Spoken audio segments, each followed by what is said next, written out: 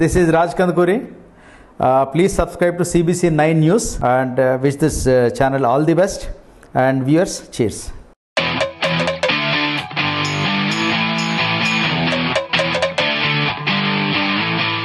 Heroine range ఉన్న రమ్యశ్రీ తెలుగు ఇండస్ట్రీలో చిన్న చిన్న క్యారెక్టర్స్ వేయడానికి కారణం ఏంటి అసలు? నాకు నటన అంటే చాలా ఇష్టం, ఫ్యాషన్, దానికి ఏదొస్తే అది చెయ్యాలి అనేది అనుకున్నాను. దానికి టుడే నా ఆర్గ్యూ ఎలా ఉంటుందండి అంటే, ఈరోజు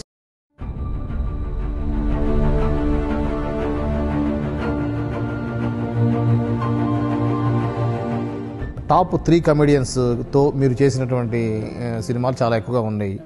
సో వాళ్ళ గురించి కూడా మీరు కామెంట్ చేశారు. వాళ్ళ నుంచి మీకు సరైన సపోర్ట్ లేదని, దాని గురించి నాకు కొద్దిగా చెప్పండి. ప్రాబ్లం అంటూ ఏం లేదండి. మనల్ని ఒక యాక్టర్ని వద్దనటందుకు రీజన్ అండి, ఏజ్కి రెస్పెక్ట్ ఇస్తాను, ఒక మంచికి రెస్పెక్ట్ ఇస్తాను.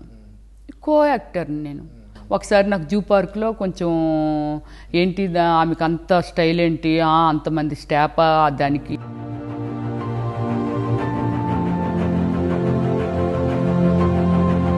సెంట్రల్ మినిస్టర్ తోటి రమ్య కలిసింది ఢిల్లీలో అని చెప్పాను, బీజేపీలో. మిత్రపక్షం కాబట్టి అందరితో కలుస్తారా? అందరూ మిత్రులేనా?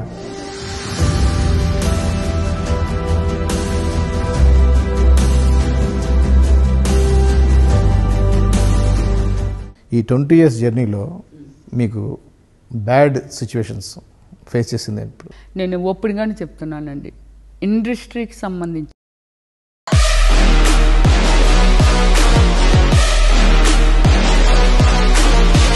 వచ్చేసి ఇంట్లో హంగామా. నేను వెళ్ళను, మీరు నమ్మరు. 1:30కి మొదలుపెట్టి ఈవినింగ్ 6 వరకు ఆయన. ఓమలిలో దాదాపు మీరు హాఫ్ న్యూడ్గా యాక్ట్ చేసినట్టుగా చెప్పవచ్చా? సో అవసరమైతే ఫుల్ న్యూడ్గా కూడా నటించడానికి నేను సిద్ధంగా ఉన్నానని మీరు ఒక స్టేట్మెంట్ ఇచ్చారు. క్యారెక్టర్ డిమాండ్ చేస్తుంది.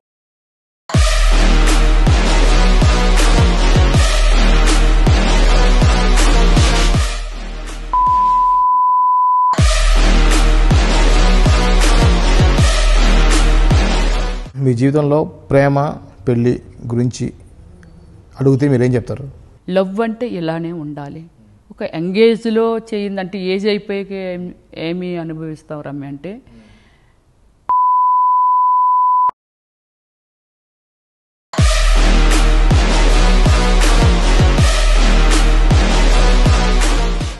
భారతదేశంలో అన్ని లాంగ్వేజ్లో కలిపి దాదాపుగా 300 చిత్రాల్లో వివిధ రకాలైనటువంటి క్యారెక్టర్స్ వేసినటువంటి ఆర్టిస్టు మన తెలుగు అమ్మాయి, ముఖ్యంగా వైజాగ్ లోకల్ అయినటువంటి రమ్యశ్రీ గారు ఈరోజు మనతో ఉన్నారు. హాయ్ అండి. హాయ్ అండి. సుజాత గారు రమ్యశ్రీగా మారడానికి జరిగినటువంటి సంఘటనలు ఏంటి? మన రామనాయుడు గారిని అంటే ఇండస్ట్రీకి రాగానే రామనాయుడు గారిని కలవడం జరిగింది. జరిగినప్పుడు ఆయన ఒక మంచి ఫ్యామిలీ నుంచి వచ్చావు, తిరిగి వెళ్ళిపోమ్మ, వద్దు, ఇండస్ట్రీ అంత కరెక్ట్ కాదు అని కాదండి. ఆయన మహానుభావులు, Guinness record of producer, correct కాదని కాదు. నాకు ఫోటోలు అడిగారు, లేవు. దేనిలో చేసావు? చేయలేదు. ఇలా ఒక ఫ్యామిలీ ఏంటి, ఎక్కడి నుంచి వచ్చావు, ఇలా అడిగితే నా ఫ్యామిలీ గురించి అంతా చెప్తే ఇట్స్ గుడ్, ఫ్యామిలీ నుంచి వచ్చావు, వెళ్ళిపో అనేది. నేను వెళ్ళను, నేను చేస్తాను. అప్పుడు ముప్పలేని శివ గారిని పరిచయం చేయడం జరిగింది. సో అప్పుడు రామానాయుడు గారు ఏంటంటే ఆ సినిమాలో చేసినప్పటికే నీ పేరు సుజాత, నా ఫేవరెట్ యాక్టర్ సుజాత గారు, ఓల్డ్ హీరోయిన్, గోరెంటాకు ఇవన్నీ చేసినాము. సో ఆల్రెడీ సుజాత ఉంది కదా, ఇప్పుడైతే అందరూ రంభ, రాశి, అప్పటికే రాశి గారు ఉన్నారండి, నేను వచ్చేసరికి రాశి గారు ఉన్నారు, రమ్యకృష్ణ, ఇలా అందరూ మంచి ఫామ్లో ఉన్నారు. రమ్య అని బాగుంటుందేమో అని అన్నారు అని మళ్ళీ శ్రీ తగిలించారు.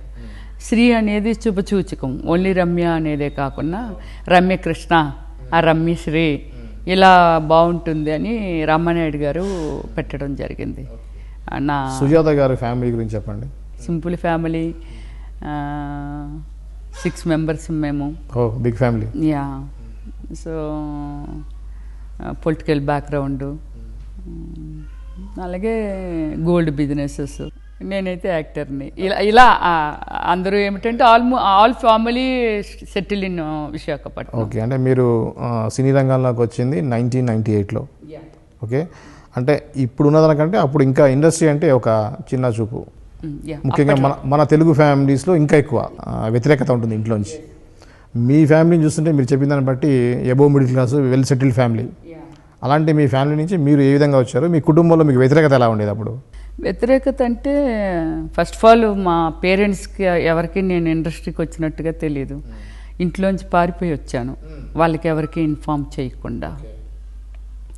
అప్పుడు మా గోల్డ్ షాప్లో ఒకరు వర్క్ చేసేవాళ్ళు, శ్రీకాకుళము వాసు అని, వాళ్ళ సిస్టర్ ఇక్కడ ఉండేది అనమాట. ఒకసారి వచ్చినప్పుడు తన దగ్గర ల్యాండ్లైన్ నెంబర్ ఉంటే తీసుకున్నాను. అది ఆల్మోస్ట్ 6 months దాన్ని దాచాను. వాళ్ళు అక్కడి నుంచి చేంజ్ అయిపోతే ఎలా ఉండేది ఐ డోంట్ నో.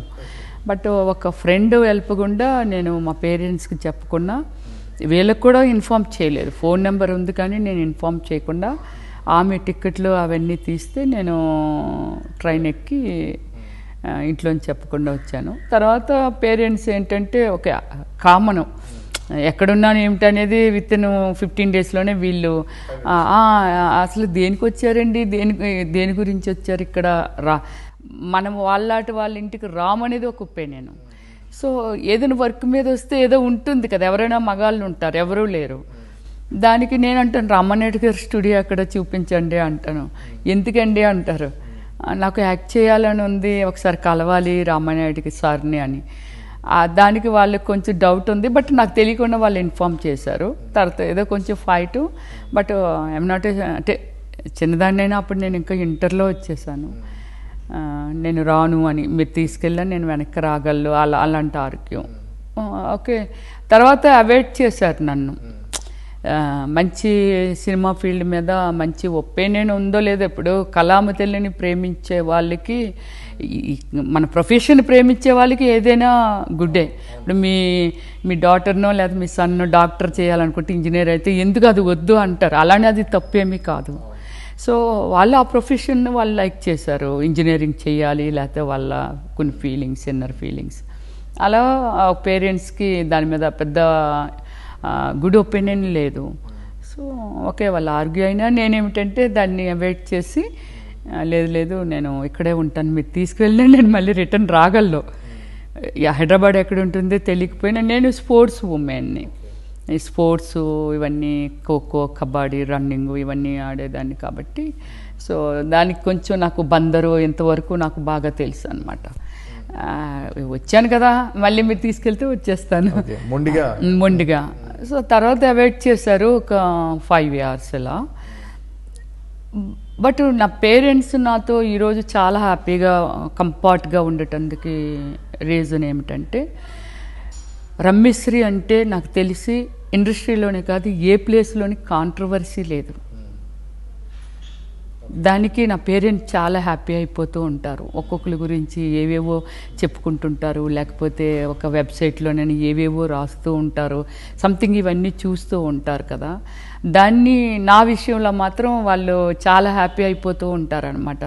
వెళ్ళినందుకు సక్సెస్ అయ్యావు, ఇప్పటికీ కూడా ప్రజెంట్ కూడా ఇప్పుడు ఇన్నేళ్ళ తర్వాత కూడా నువ్వు ఒక ప్రూవ్ చేసుకున్నావు, ఒక మంచి యాక్టర్వి, ఇంకా రన్ అవుతున్నావు, ఏ కాంట్రవర్సీస్ లేవు అనేది వాళ్ళు హ్యాపీ అవుతప్పుడు నేను కూడా చాలా వాళ్ళని, నేను ఇండస్ట్రీకి వచ్చినప్పుడు వాళ్ళు తప్పు పట్టారు, కానీ ఇప్పుడు వాళ్ళు చాలా హ్యాపీ కాబట్టి ఐఎమ్ సో హ్యాపీ. యా. ఇప్పుడు మీరు సినిమా రంగంలో వచ్చిన ఫస్ట్ మీకు అవకాశాలు ఎలా వచ్చాయి? అట్ ద సేమ్ టైం మీరు కొన్ని టీవీ సీరియల్స్లో కూడా కనిపించారు స్టార్టింగ్లో. సో ఆ ఎక్స్పీరియన్సెస్ ఏంటి? నాకు వచ్చిన వెంటనే అండి కోరుకున్న ప్రియుడు ముప్పలేని శివ గారు మన రామానాయుడు గారు ఇంట్రడ్యూస్ చేశారు, ఇచ్చారు. Throw to friend character same like Ramanaidu గారు ఏం క్వశ్చన్ వేశారు, ముప్పలేని శివ గారు కూడా అదే క్వశ్చన్ వేశారు. ఎందుకంటే అప్పటికి తాజ్మహల్ వెరీ బిగ్ హిట్. నువ్వు ఎందులోనైనా యాక్ట్ చేసావా, నీకు ఎక్స్పీరియన్స్ ఉందా, ఫోటోగ్రఫీ ఉందా, ఏమీ లేవు అని అంటే ఒక సీన్ ఇచ్చారు. ఒక బ్లైండ్ అమ్మాయి ఒకడు పెళ్లి చూపులకు వస్తే కాఫీ పట్టుకొని వెళ్తుంది. అంటే యాక్చువల్లీ అమ్మాయి బ్లైండ్ కాదు, కానీ వాడంటే ఇష్టం లేదు. ఎవరినో ఇంకో ట్రాక్ లవ్ చేస్తుంటుంది, వాడి మీద వెళ్ళి కాఫీ ఎత్తేయాలి, కనిపించదు కాబట్టి అది ఒక సీన్ ఇచ్చారు. నేను చాలా బాగా చేశాను అనమాట. క్లాప్స్, ఇంకా వాళ్ళు ఎవరు నాకు తెలియదు అప్పట్లో, అసోసియేట్ వాళ్ళందరూ ఉన్నారు. క్లాప్స్ అనమాట. అంటే అసలు ఏమి ఎక్స్పీరియన్స్ లేకుండా ఇంత బాగా చేశారు, నీకు కెమెరా ఫీలింగ్ లేదు అనేది.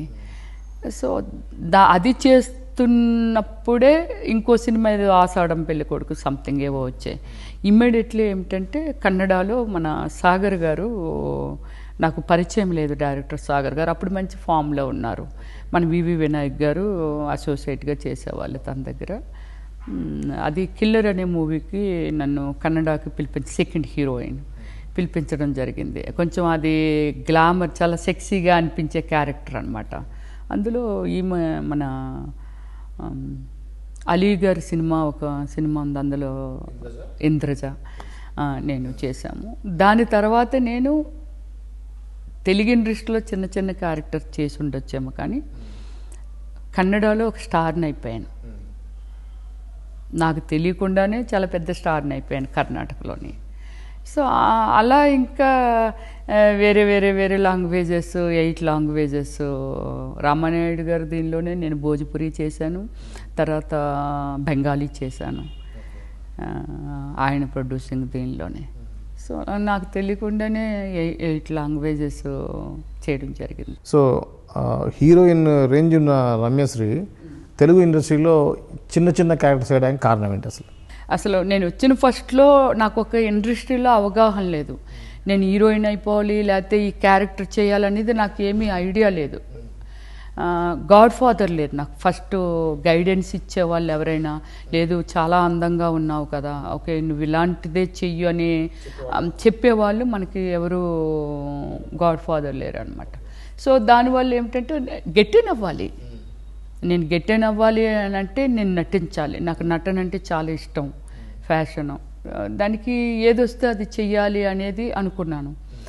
దానికి టుడే నా ఆర్గ్యూ ఎలా ఉంటుందండి అంటే, ఈ రోజుకి నా ఆర్గ్యూ ఎలా ఉంటుందంటే, ఒక అసోసియేట్గా చేసి పెద్ద పెద్ద స్టార్ డైరెక్టర్లు అయిన వాళ్ళు ఉన్నారు, చిన్న చిన్న క్యారెక్టర్లు అయ్యి స్టార్ హీరోలు అయిన వాళ్ళు ఉన్నారు. అలాంటిది ఒక లేడీ ఆర్టిస్ట్ని ఎందుకు అలా చూస్తారు అనేది, అది నాకు ఈ రోజుకి చాలా పెద్ద పెయిన్ అండి. యాజ్ యాక్టర్ అంటే అప్పుడు వ్యాంప్ క్యారెక్టర్ చేసింది నాట్ ఓన్లీ వ్యాంప్ అండి, 8 వేరియేషన్ ఆఫ్ క్యారెక్టర్ చేశాను నేను. హీరోయిన్ సూపర్ స్టార్ కృష్ణ గారితో హీరోయిన్ చేశాను ఎవరు నేను, తర్వాత గెస్ట్ హౌస్ చేశాను, చంద్రిక చేశాను. Anything performance only. మనకి స్క్రీన్కి ఏం కావాలి, డైరెక్టర్ ఏది చెప్తే ఆ క్యారెక్టర్లో ఇన్వాల్వ్ అయ్యి ఒక మంచి పర్ఫార్మెన్స్ ఉన్న యాక్టర్. సో అలా ఏమిటంటే చాలా మూవీస్లో హీరోయిన్గా అనుకొని కూడా అమ్మాయి వ్యాంప్ క్యారెక్టర్లు చేస్తుంది కదా అని ఆ కామెంట్స్ వచ్చినప్పుడు, అంటే మీరు ఆ ముద్ర పడే అంత రేంజ్లో మీరు మీ క్యారెక్టర్ చేసి ఉండొచ్చు, లేకుంటే చేసిన తక్కువ సినిమాలైనా కూడా ఆ ఇంపాక్ట్ అలా ఉండొచ్చు కదా. ఉండొచ్చు అని కదా, అలా అనుకుంటే కళ్ళల తీరాల సినిమాలో నేను 16 years గర్ల్స్ నుంచి 60 years ఓల్డ్ ఉమెన్ వరకు చేశాను. Some variation of performance as actor, అంతే నటి. నేను వ్యాంప్ అనే ముద్ర పడింది అని అంటే దానికి నేను ఎంత ఇన్వాల్వ్ అవ్వకపోతే, దాన్ని ఆ క్యారెక్టర్లో నేను ఇంకా ఆమె ఆ క్యారెక్టర్ అదే అనేది ప్రూవ్ కాకపోతే ఆ ముద్ర పడదండి దేనికి, అంతే కదా. అంత ఇన్వాల్వ్ అంటే యాక్టర్గా, ఆర్టిస్ట్గా చాలా మంచి ఆర్టిస్ట్ని అనేది, is a good డాన్సర్ని. Item song చేశాను, వ్యాంప్ రోల్ చేశాను, కామెడీ చేశాను. నేను చెయ్యని కామెడీని లేరండి. అన్ని రకాలుగా క్యారెక్టర్స్ నేను చేయగలను, కానీ నన్ను ఇండస్ట్రీ వాడుకోలేదు అనేది మీ యొక్క ఎక్స్ప్రెషన్, మీరు ఎక్స్ప్రెస్ చేసేటువంటిది. అయితే నేనేది ఏంటంటే, ఇప్పుడు వాణిశ్రీ గారు ఉన్నారు, వాణిశ్రీ గారు హీరోయిన్ పక్కన చెరికెత్తెల్లాగా చాలా సినిమాల్లో చేశారు. వాడు ఒక స్టేజ్కి వచ్చిన తర్వాత సో అంటే వారు స్టెబాన్గా నేను హీరోయిన్ అయితే చేస్తాను అని కూర్చున్నబట్టి వాళ్ళు పెద్ద హీరోయిన్లు అయ్యారు కదా, మీరు ఎందుకు అలా ప్రయత్నం చేయలేదు? సేమ్ లైక్ అండి సిల్క్ స్మిత గారి గురించి, ఎందుకంటే సిల్క్ స్మిత గారితో నాకు పరిచయం లేదు. సేమ్ ఆమె దగ్గర వర్క్ చేసిన హెయిర్ డ్రెస్సరు రమేష్ అని, ఆమె దగ్గర 6 years అలా చేశాడు, నా దగ్గర కూడా 6 years చేశాడండి తను నాన్ స్టాప్. తను అదే చెప్పాడండి, నేను సిల్క్ స్మితానే చూశాను, మిమ్మల్ని చూశాను. ఇది చాలామంది డైరెక్టర్స్ నుంచి నోటి నుంచి వచ్చిన మాట అండి. సిల్క్ స్మిత గారే ఆమె క్రియేట్ చేసుకునే కెపాసిటీ. సేమ్ ఏ క్యారెక్టర్ని ఇచ్చినా అంత ఈజీగా, అంటే ఆ అమ్మాయి లోపల ఫైర్. ఆ అమ్మాయి కూడా సేమ్ అండి. ఫస్ట్లో వదిన సీతాకోక సిల్క్లో ఆమె వేసింది వదిన క్యారెక్టర్, తర్వాత చిన్న చిన్న సర్వెంట్ మేడ్ క్యారెక్టర్లు అలాంటివి చేసింది.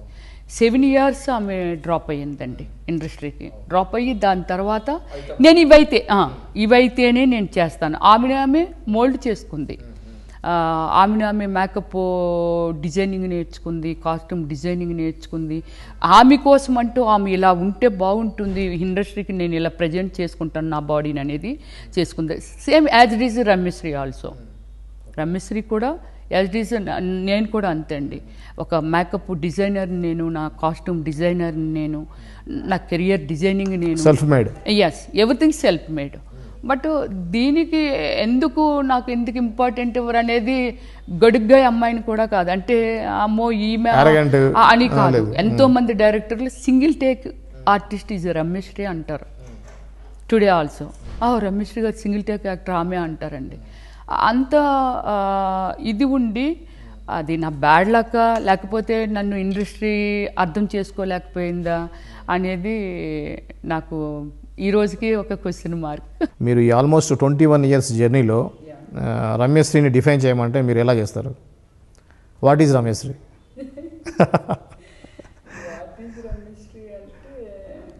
యూ కెన్, మీరు నేను ఇది చేయగలను అలా. యాక్చువల్గా ఇన్ని సంవత్సరాల జర్నీలో నేను ఇన్ని రకాలు సాధించాను నేను, అలా చెప్పాల్సి వస్తే చాలామంది హీరోయిన్స్ 1 or 2 మూవీస్ చేసి వెళ్ళిపోతున్నారు. ఒక సౌందర్య గారు లాంటి వాళ్ళు, లేకపోతే కొందరు ఒక 8 years 9 years long stand run అవుతున్నారు.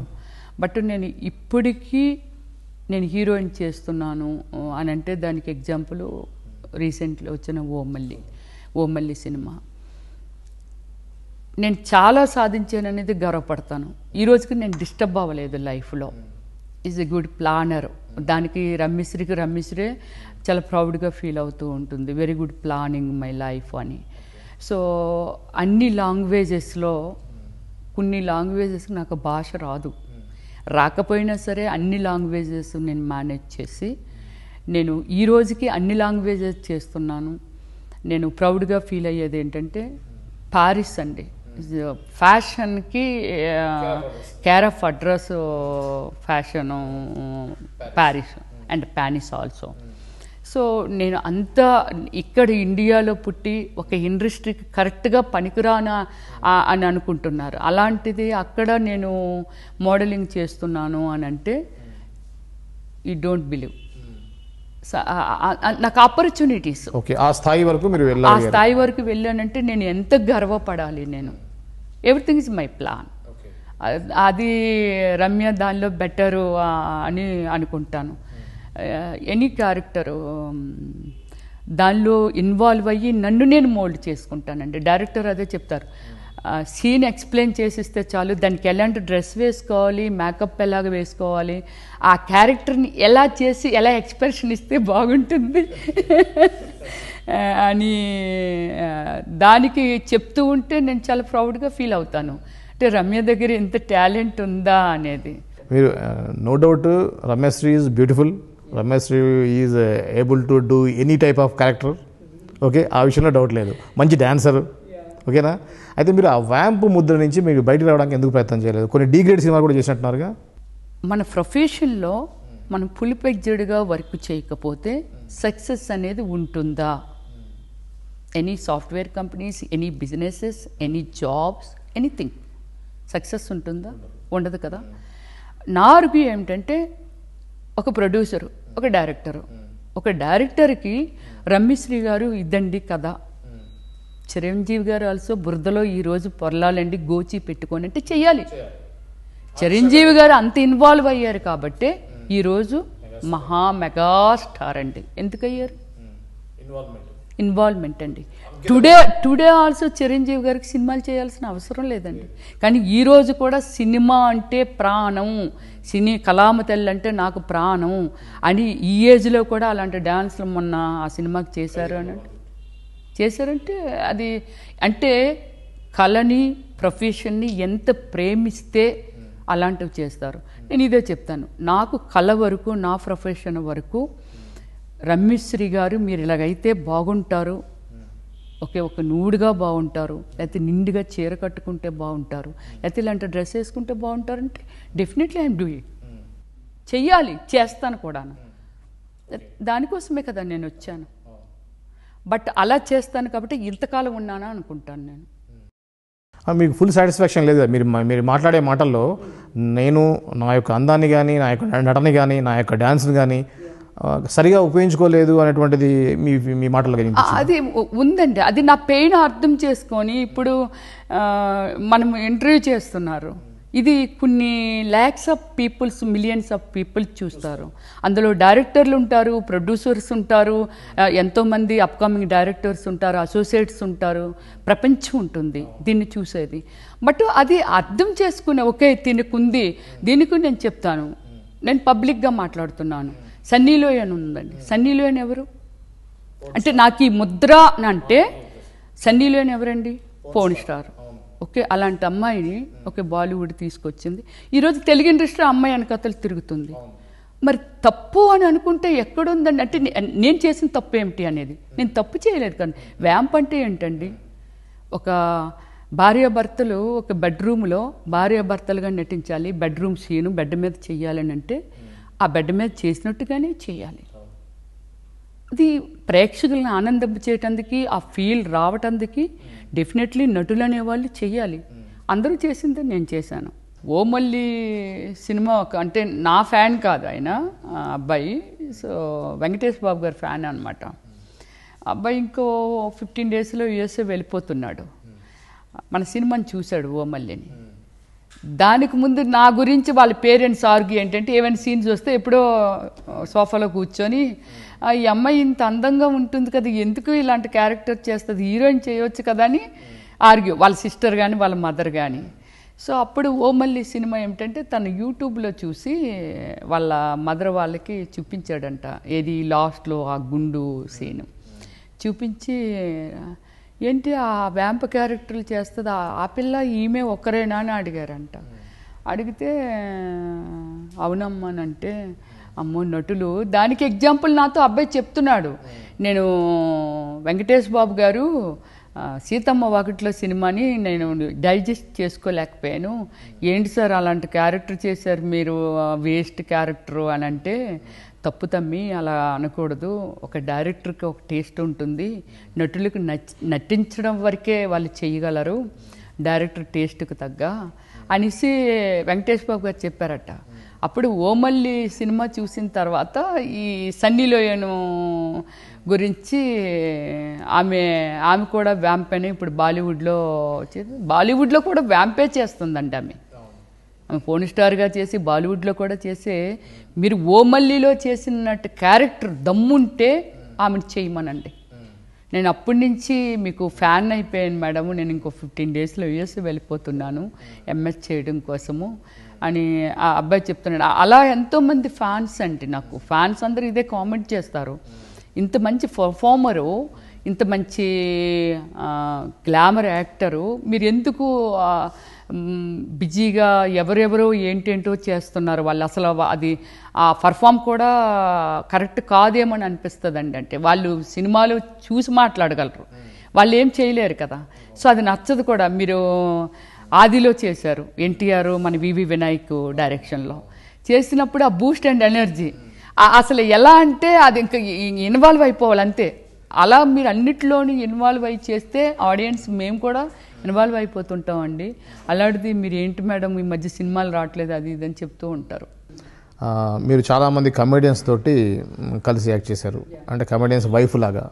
సో పెద్ద పెద్ద స్టార్ కమెడియన్స్తో చేశారు. సో వాళ్ళ టాప్ 3 మెంబర్స్ గురించి కూడా మీరు ప్రస్తావించారు. సో వాళ్ళ గురించి కూడా మీరు కామెంట్ చేశారు, వాళ్ళ నుంచి మీకు సరైన సపోర్ట్ లేదని. దాని గురించి నాకు కొద్దిగా చెప్పండి, ఓపెన్గా చెప్పండి. ఓపెన్గా ఏం లేదండి, ఆల్రెడీ నేను చెప్పేశాను. ఇప్పుడు నేను ధర్మవరపు సుబ్రహ్మణ్యం గారి దగ్గర నుంచి, కొల్లి సిదంబరం గారి దగ్గర నుంచి, బాబు మోహన్ గారి దగ్గర నుంచి, బ్రహ్మానందం గారి దగ్గర నుంచి, ఏవిఎస్ గారి దగ్గర నుంచి, ఎల్బి శ్రీరామ్ గారి దగ్గర నుంచి, ఎంఎస్ నారాయణ గారి దగ్గర నుంచి, సునీల్ గారి దగ్గర నుంచి, సుధాకర్ నుంచి నేను చెయ్యని కామెడియన్స్ లేరండి. ఒక్క హీరో అనేవాళ్ళు మన ఈయనతో నాగార్జున గారితో నా బ్యాడ్ లక్ అండి. నాగార్జున గారితోనే నేను ఆయన కాంబినేషన్లో చేయలేదు, కానీ ఆల్మోస్ట్ అందరు హీరోల కాంబినేషన్ కూడా చేశాను నేను. ప్రాబ్లం అంటూ ఏం లేదండి, మనల్ని ఒక యాక్టర్ని వద్దనటందుకు రీజన్ అండి. ఇప్పుడు కోట గారు ఉన్నారు, ఆయన ఎమ్మెల్యే గారుగా కూడా చేశారు. సో ఆయన ఏజ్కి ఇప్పుడు నేనేమంటానంటే ఏజ్కి రెస్పెక్ట్ ఇస్తాను, ఒక మంచికి రెస్పెక్ట్ ఇస్తాను, కో యాక్టర్ని నేను. సో ఓకే, ఆయన వస్తప్పుడు నేను లేవకపోవడమో లేకపోతే ఇంకో దానికో ఆయన వేరే విధంగా ఫీల్ అయ్యో. ఒకసారి నాకు జూ పార్క్లో కొంచెం ఏంటి ఆమెకు అంత స్టైల్ ఏంటి, అంతమంది స్టాఫా దానికి ఆ టైప్లో మాట్లాడితే ఎవరో విని నాకు చెప్పారు. చెప్తే నేను అన్నాను, సార్ మీదేమి నేను తినట్లేదు కదా, నా స్టైలు నా ఇది నాదే కదా, నేను మిమ్మల్ని ఇబ్బంది పెట్టట్లేదు కదా నా దీంతో, అంతవరకే మాట్లాడగలను. ఎందుకంటే రమ్య చాలా క్యూట్గా ఉంటుంది, ఆమెకి బూతులు రావు, ఏమీ రాదు ఆమెకి. సో అలాగే బ్రహ్మానందం గారు కూడా కొందరితో లేదు అమ్మాయిని చూస్తారా నన్ను చూస్తారా అన్ని టైప్లో చెప్పినట్టుగా ఇప్పుడు నాతోనైతే నువ్వు చేస్తే నేను చేయను అనేది ఏ రోజు అనలేదండి. కానీ ఎవరో చెప్తూ ఉంటారు, అదేంటండి డేట్లు మాట్లాడారు, అన్నీ మాట్లాడారు, ఎందుకు సినిమా క్యాన్సిల్ అయిందంటే ఇలా బ్రహ్మానంద్ గారు ఇలా అన్నారండి అనేసి. బట్ దాని గురించి నాకు ఆర్గ్యూ ఉండదు. నేను మీడియాకి వెళ్ళి నేను చెప్పి ఏంటి బ్రహ్మానంద్ గారు ఎందుకు ఇలా అనాల్సి వచ్చిందని నేను అన్నాను. ఐ డోంట్ నో ఎందుకు వద్దన్నారో నాకు తెలీదు. ఇలాగే నేను ఈ సినిమా మైసమ్మ ఐపీఎస్ మన ముమైత్ ఖాన్ దాసర్ గారిది మూవీ, సో భరత్ డైరెక్టర్, దానిలో ఏదో లే అక్కినేని నాగేశ్వరరావు గారు సినిమాలో ఆ సాంగ్ మొత్తం సాంగ్ కంపోజ్ అయిపోయిందండి, సినిమా షూట్ కూడా అయిపోయింది, చాలా సీన్స్ కూడా అయిపోయాయి. కట్ చేస్తే ఆ సినిమాలో అసలు ఏ సీను లేదు, ఏ సాంగు లేదు, మీకు సంబంధించిన పాట ఏం లేదు, ఏది లేదు. ఓకే, బ్రహ్మానంద్ గారిది కూడా లేదు. ఎందుకు అంటే ఏదో సమ్ ఆర్గ్యూ అండి, అయ్యే ఈ సాంగ్ అవసరం అంటారా ఆ టైప్లో ఏమో ఇలా అలాగే బాబు మోహన్ గారు కూడా కొన్ని అప్పుడు ఎక్కువ ఐటమ్ సాంగ్ చేసేవాళ్ళు బాబు మోహన్ గారు. రమ్య అంటే అందగెత్తే, లేదండి అమ్మాయి అయితే చాలా బాగుంటుంది సార్, అమ్మాయిని పెడదాము అని అంటే ఆ సేమ్ డైలాగు, నేను కావాలా నన్ను చూస్తారా అమ్మాయిని చూస్తారా. బట్ ఇన్నర్గా ఏం జరిగిందో నా వరకు తెలియదు, నేను చెప్పాలి, నాకు తెలియదు అసలు. నేను ఏమైనా చెప్దామన్నా ఒక రీజన్ ఉంటే చెప్పొచ్చు, ఆ రీజన్ వాళ్ళల్లో ఎందుకు వచ్చిందో నాకు తెలియదు. అంటే కామెడీ బాగా పండాలంటే కమెడియన్ పక్కన ఒక అందమైన భార్య ఉంటే కామెడీ బాగా ఉంటుంది ఆబ్వియస్లీ. సో అందుకే రమ్యని తీసుకునేవాళ్ళు. రమ్యని వద్దనుకోవడానికి కారణం ఏంటనుకుంటున్నారు మీరు? వద్దనుకోవటందుక అదే ఇప్పుడు నేను చెప్పాను కదా, వద్దనుకోవటందుకు రీజన్ నాకు తెలియదు. వాళ్ళు వద్దన్నారనే మ్యాటర్ మాత్రం ఎవరో చెప్తే తెలిసింది, అదే మాట్లాడుతున్నాను ఇప్పుడు మీ ముందు, నేను అదే చెప్తున్నాను. ఎందుకు వద్దన్నారు, ఎందుకు ఆ రీజన్ ఏమిటి అనేది నాకు తెలియదు. అంటే మీకు ఒక ఐడియా ఉంటుంది కదా, బహుశా ఈ ఐడియాకైనా సరే నేను ఐడియా చేయటానికి ఎలా తెలుస్తుంది, నేను ఫేస్ చేస్తే ఏదైనా ఒక ఐడియా ఉంటుంది.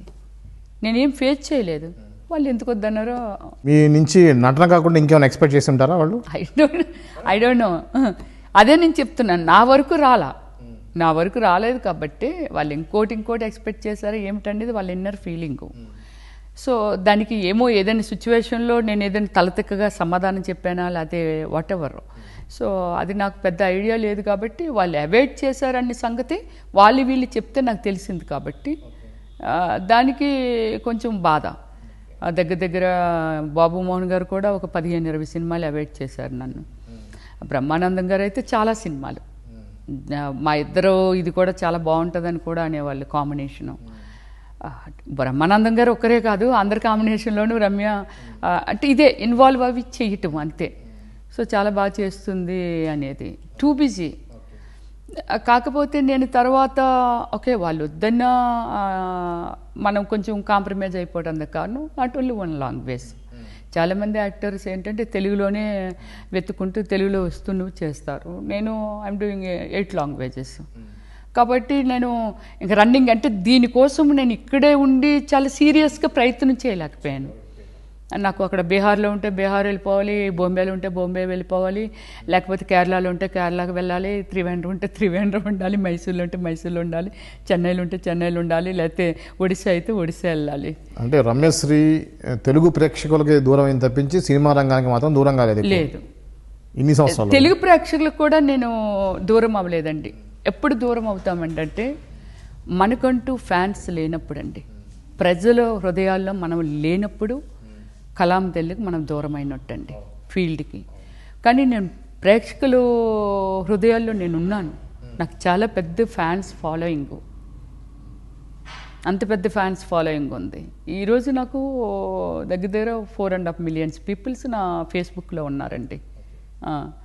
సో ఓకే, దానికి చాలా ఇంప్రెస్ ఎక్కడ అవుతారు అని అంటే నాకు అన్ని కోణాలు ఉన్నాయి. నవరసాలు అని చెప్తారు కదా, సో అలాగా నాకేమిటంటే సోషల్ సర్వీసులు నాకు చిన్నప్పటి నుంచి నాకు ఇష్టము. మీరు ఆర్టిస్ట్గా చేస్తున్న క్రమంలో మీరు సొంతంగా సినిమా చేయాలనేటువంటి ఆలోచన ఎందుకు వచ్చింది? అది మీకు రిస్క్ అనిపించలేదా? ఓమల్లి ప్రాజెక్ట్ సంబంధించి కొద్దిగా డీటెయిల్స్ చెప్పండి. ఓమల్లి రిస్క్ అనేమి నాకు ఏది రిస్క్ అనిపించలేదండి. నా లైఫ్లో రిస్క్ అనే దాని గురించి నేను పెద్దగా ఆలోచించను. ఏది నాకు థాట్ వస్తే దాన్ని అమలుపరుస్తాను, దాని గురించి ఆలోచిస్తాను, దాన్ని ఎలా సక్సెస్ చేయాలి ఏమిటనేది. కాకపోతే ఇండస్ట్రీలో ఉన్న లోతుపాతుల గురించి ఎలాగా థియేటర్లు దొరకవు, ఆ నలుగురి చేతిలోనే ఉన్నాయని ఎంతోమంది మాట్లాడుకుంటున్నది నాకు తెలీదు. యాక్టర్గా నాకు తెలిసింది ఏంటి, నా పెర్ఫార్మెన్స్ ఏంటి, నాకు డబ్బులు ఇచ్చారో లేదో ప్రొడ్యూసర్ గారు అనే ఆలోచన తప్ప నాకు దానికి మించి ఏమి తెలియదు. కాబట్టి ఓమల్లి సినిమా ఏంటంటే నా డ్రీమ్ ప్రాజెక్ట్ అండి. ఎప్పటి నుంచో దీన్ని చేయాలనే దానికి రమ్యశ్రీ ఎందుకు డైరెక్షన్ చేశారు, రమ్యశ్రీ గారే ఎందుకు ప్రొడ్యూస్ చేశారు, రమ్యశ్రీ గారే కథా స్క్రీన్ ప్లే అన్నీ రమ్యశ్రీ గారే ఓమల్లికి ఎందుకు చేశారనే దానికి ఒక రీజన్. కథ నేను క్రియేట్ చేసుకున్నానండి. ఇప్పుడు కథలు లేక ఎంతోమంది మంచి కథలు ఇవ్వలేక, కథలు క్రియేట్ చేయలేక బాధపడుతున్నారు. నాకు ఆ గాడ్ ఏంటంటే మంచి మంచి కథలను క్రియేట్ చేసే మైండ్ సెట్ ఇచ్చాడు. నేను ఇలా కూర్చొని లేకపోతే కాసేపు అలా పడుకుంటే మంచి కొన్ని సీన్లు వస్తూ ఉంటాయి. సో అలాగా కొన్ని సిచ్యువేషన్స్ ఏవో నేను 10th క్లాస్లో ఏదో జరిగింది చూసి అది అప్పుడప్పుడు టచ్ చేస్తుండడము, దాన్ని ఇప్పుడు లేడీస్కి ఉన్న ఒక పవిత్రమైన బంధం, భార్యాభర్తల బంధం అవనియండి, లేకపోతే ప్రేమ. ఈరోజు ప్రేమ అంటే ఎలా ఉంది మీరు చూస్తున్నారు. పెట్రోల్ పోసేస్తున్నారు, లేకపోతే యాసిడ్ పోసేస్తున్నారు, లేకపోతే సూసైడ్ చేసుకుంటున్నారు. కానీ ఒక పవిత్రమైన ప్రేమకి దాని వాల్యూ ఏమిటి? Everything is my feel. ఆ ఫీల్ ఏమిటంటే నేను క్రియేట్ చేశాను ఓమల్లిని. చేసిన దాన్ని ఇది నేను ఇప్పుడు బయటికి సినిమా వచ్చింది మీరు అందరూ చూశారు కాబట్టి ఆ క్యారెక్టర్ ఎవరూ చేయలేరు, ఏ హీరోయిన్ చేయలేదని దానికి రీజన్ నేను చెప్తాను. నేను వర్క్ చేస్తున్నప్పుడు ఒక 150 మెంబర్స్ అయితే అందరూ మన స్టాఫ్ ఉంటారు కదండి, టెక్నీషియన్స్ ఎవ్రీబడి. సో వాళ్ళు అన్నారు మీరు కాబట్టి అంటే మీ మైండ్లో ఈ కథ ఉంది కాబట్టి మై ఫీల్ ఆల్సో సేమ్. ఏది నేను షూట్కి వెళ్ళకముందు నా ఫీల్ కూడా అదే. వాళ్ళు కూడా యాజ్ ఇట్ ఈజ్ నా మనసులో మైండ్లో ఉండేదే వాళ్ళు చెప్తుండేవాళ్ళు. 10 కోట్లు ఒక హీరోయిన్కి ఇచ్చిన 1 day 2 days చేసి మీ కాళ్ళ దగ్గర డబ్బులు పెట్టి నీ డబ్బులు నాకు వద్దమ్మా ఇది నేను చేయలేను అని వెళ్ళిపోతుందండి. సో అలా అంత బోల్డ్గా, అంత పర్ఫార్మెన్సు, అంత నేచురల్గా. సో అది నేను తప్ప ఎవరు చేయలేరు. సో నేను ఈ కథను మాత్రం మన డైరెక్టర్ గారు చనిపోయారండి, భానుమహేంద్ర గారు కాదు ఎవరా, బాలచంద్ర గారికి నేను చెప్పడం జరిగిందండి. చెన్నై వెళ్ళి వెరీ బ్యూటిఫుల్ ఉందమ్మా, బట్ నేను డ్రాప్ అయిపోయాను, చేయలేకపోతున్నాను డైరెక్షను, ప్రొడక్షన్ సైడ్ వెళ్ళిపోయాను, పాప ప్రొడక్షన్ చూసుకుంటుంది, నేను చేయలేనేమోనమ్మా అన్నారు. బట్ ఇది మాత్రం ఖచ్చితంగా చెయ్యమ్మా ఈ సినిమా. చాలామంది నాకంటే టాలెంటెడ్ కొత్తగా వస్తున్న వాళ్ళు కూడా ఉన్నారు కదా, మంచిగా ట్రై చెయ్యని. బట్ కొత్తగా వచ్చే వాళ్ళు అనేది నాకు కరెక్ట్గా తెలీదు. ఎవరు నాకు నా డ్రీమ్లో ఆయనే ఉండిపోయారు, ఆయన అయితేనే కరెక్ట్గా చేయగలరు అనేది. కొన్ని డిసిషన్స్ ఉంటాయి కదా, అలా ఆయన్ని నిర్ణయించేసుకున్నాను, ఆయనతోనే చేయాలని. తర్వాత నేను ఎందుకు నిర్ణయం తీసుకున్నాను అంటే కథ నా మైండ్లో ఎలానో ఉంది కాబట్టి నేను కొంచెం డైరెక్షన్ సైడ్ కూడా ఇంట్రెస్ట్. కన్నడలో చేస్తున్నప్పుడు సరిగమ విజయ్ గారి దగ్గర కానీ కొందరి దగ్గర ఏంటంటే ఇన్వాల్వ్ అయ్యేదాన్ని. ఈ షార్ట్ ఎలా కట్ చేస్తారు అంటే ఎంత లెంగ్త్ పెట్టారు ఏమిటి ఇదంతా కెమెరాలోకి వెళ్ళి చూడటము అంటే ఫ్రేమ్ ఏం పెట్టారు ఇలాంటివన్నీ నాకు ఇంట్రెస్ట్ అనమాట. సో ఆ ఇంట్రెస్ట్ని బేస్ చేసి ఎంతోమంది ఓన్లీ అసోసియేట్గానే చేసి డైరెక్షన్లు చేసి సక్సెస్ అయిన డైరెక్టర్స్ ఎంతోమంది ఉన్నారు. బట్ అలా ఏమిటంటే ఓకే దీన్ని నా మైండ్లో ఎలానో ఉంది కాబట్టి ఈజ్ ఎ గుడ్ సపోర్టింగ్. ఒక మంచి కో డైరెక్టర్ని, మంచి కెమెరామ్యాన్ని. కెమెరామ్యాన్ ఈజ్ మన కే దత్తు గారు, పెద్ద పెద్ద చిరంజీవి గారితో మన పవన్ కళ్యాణ్ గారితో కూడా చేశారు. అలా మంచి మంచి టీంని తీసుకున్నాను కాబట్టి నాకు కొంచెం సపోర్టింగ్ కూడా ఉంది కాబట్టి సో వాళ్ళే అనేవాళ్ళు ఇది అసలు ఎలా వచ్చింది రమ్య నీకు ఈ థాట్ అసలు ఎలా చేస్తున్నావు. రఘుబాబు గారు అయితే లొకేషన్కి వచ్చి ఒక్కొక్కరికి వచ్చపడుతుందంట కదా అనేవాళ్ళు. అంటే ఇంత కేపబిలిటీ ఉందా రమ్య నీ దగ్గర, అంత డిమాండ్ ఉంది, యాక్టర్గా చేసేస్తున్నావు, యువతల ప్రొడక్షన్ చూస్తున్నావు, యువతల డైరెక్షన్ చేస్తున్నావు. ఆ సినిమాలో మేకప్ డిజైనింగ్ కూడా నేనే, ఆల్ ఆర్టిస్టులకి కాస్ట్యూమ్ డిజైనర్ని కూడా నేనే. అంటే ఇప్పుడు మీ ఓమల్లి పోస్టర్ చూస్తుంటే ఒక 25-30 years బ్యాక్ వచ్చిన నిరీక్షణ సినిమాలో అర్చన గుర్తొస్తుంది. సో అర్చన ఇమేజ్ వేరు, రమ్యశ్రీ ఇమేజ్ వేరు. మీరు ఓమల్లి చేసినప్పుడు ఆటోమేటిక్గా ఆ వ్యాంప్ లుక్ ఇంప్రెషన్ అని పడుతుందని మీరు అనుకోలేదా? రాలేదండి. దాని బిఫోర్ నేను 1.5 years సాక్రిఫికేషన్ చేశాను సినిమాలు చేయకుండా. అంటే డేర్ అండ్ డాష్ అన్నందుకు ఏమిటంటే పీక్లో ఉన్నప్పుడు నేను మూవీస్ తీసుకొని డ్రాప్ అయిపోవడం జరిగింది కేవలం ఈ ఓమల్లి సినిమా కోసం. ఇన్ఫ్యాక్ట్ దీని మీద పడకూడదు అనే దీనికోసము మూవీస్ స్టాప్ చేశాను. సేమ్ మూవీ ఫినిష్ అయిన తర్వాత కూడా సినిమా రిలీజ్ అయ్యాక ఎలా ఉంటుంది ప్రేక్షకుల్లో ఆ క్యారెక్టర్ మీద కానీ ఎలాంటి ఒపీనియన్ ఉంటుంది డైరెక్టర్స్కి, ప్రొడ్యూసర్స్కి, దాని తర్వాత రమ్యశ్రీ గారికి ఎలాంటి ఆపర్చునిటీస్ వస్తాయి అనే దానికోసం కూడా సినిమా రిలీజ్ అయిన తర్వాతే చేద్దామని మొత్తం ఆఫ్ చేశానండి నేను. సో దాని మీద ఎందుకు పడదు అని నేను అనుకున్నానంటే ప్రేక్షకులు అండి, నేను ప్రేక్షకుల గురించి మాట్లాడతాను. ప్రేక్షకులు సినిమా చూసినంతసేపు క్యారెక్టర్లు చూస్తారండి, మన పర్సనల్ లైఫ్ వాళ్ళకి అక్కర్లేదు. ఈమె వ్యాంపు ఈమె ఎందుకు ఈ క్యారెక్టర్ చేసింది అనరండి. అలా అనుకుంటే ఏజ్ అయిపోయిన శారదా గారిని, వాణిశ్రీ గారిని, శోభన్ బాబు గారిని తీసుకొని మహానుభావుడు ఈవీవి సత్యనారాయణ గారు సినిమా అంత పెద్ద సిల్వర్ జూబ్లీ హిట్ కొట్టలేరండి. సో ప్రేక్షకులకు కావాల్సింది ఆ క్యారెక్టరు, ఆ స్టోరీ. ఓకే అందులో ఆ హీరో బాగా చేశాడా లేకపోతే ఆ అమ్మాయి బాగా చేసింది, ఇంతే ఉంటుంది ప్రేక్షకుల నుంచి. అయితే ఏదైనా మాట్లాడుకోవాలంటే మన ఇండస్ట్రీలో మనుషులే మాట్లాడాలి, కానీ ఏ ఒక్కరూ మాట్లాడలేదండి ఓమల్లి చూసిన తర్వాత. కోటి గారు ఒకటే చెప్పారండి, నేను కూడా లెజెండ్ నమ్మ, ఎన్నో సినిమాలు చేశాను, నీతో నాకు పరిచయం లేదు. ఎందుకంటే ఆర్ఆర్ కోటి గారు చేశారు. ఆర్ఆర్ చేయాలంటే 4-5 కూర్చొని చూపించి ఆ ఫీల్ని, నా వైఫ్ పక్కన కూర్చుంది, నా పిల్లల పక్కన కూర్చున్నారు, మా తోటమాలి కూడా కూర్చున్నాడమ్మా. నా లైఫ్లో ఫస్ట్ టైం తెలుగు, తమిళ, మలయాళం ఇన్ని భాషల్లో ఈ టైప్ క్యారెక్టర్లు చేసిన వాళ్ళు కానీ ఇంతవరకు చెయ్యలేదు, ఇక పైన చెయ్యలేరు కూడా. నా వెంట్రుకలు లెక్కపడిసాయమ్మా. ఆ పర్ఫార్మెన్స్ అంత నేచురల్గా అసలు ఎలా చేయగలిగావు అనేది నేను ఓపెన్గా దీని గురించి మాట్లాడగల స్టేజ్ మీద. ఆ పర్ఫార్మెన్స్ ఇంకెవరు చేయలేరు, ఇంకంతే, నీతోనే లాస్ట్. అది ఓమల్లి సినిమాని చాలా రిస్క్ తీసుకొని ఒక మంచి క్యారెక్టర్ని డిజైన్ చేసి మీరే కథ రాసుకొని మీరే దర్శకత్వం చేశారు. అన్నిటికంటే కూడా మీరే డబ్బులు పెట్టారు. అలాంటప్పుడు దాన్ని ప్రమోషన్ చేసే దాంట్లో కొద్దిగా మీరు వెనకబడ్డారు అనిపించలేదా? వెనకబడ్డాను అన్నటందుకు నేను చెప్తాను ఎంత కన్ఫ్యూజన్ అనేది. సో మూవీ ఫినిష్ అయిపోయింది, పెద్ద పెద్ద ప్రొడ్యూసర్స్ నుంచి, వాళ్ళ నుంచి, డిస్ట్రిబ్యూటర్స్ నుంచి కాల్స్ అనమాట. అసలు ఏంటి రమ్య పోస్టర్లు చూస్తుంటే ఏదో రవివర్మ బొమ్మ పెయింటింగ్స్ లాగా బొమ్మని చెక్కినట్టుగా, అసలు ఏంటది, ఇంతవరకు తెలుగు ఇండస్ట్రీలో ఇలాంటి పోస్టర్లు మేము ఎక్కడ చూడలేదు, రాలేదు కూడా.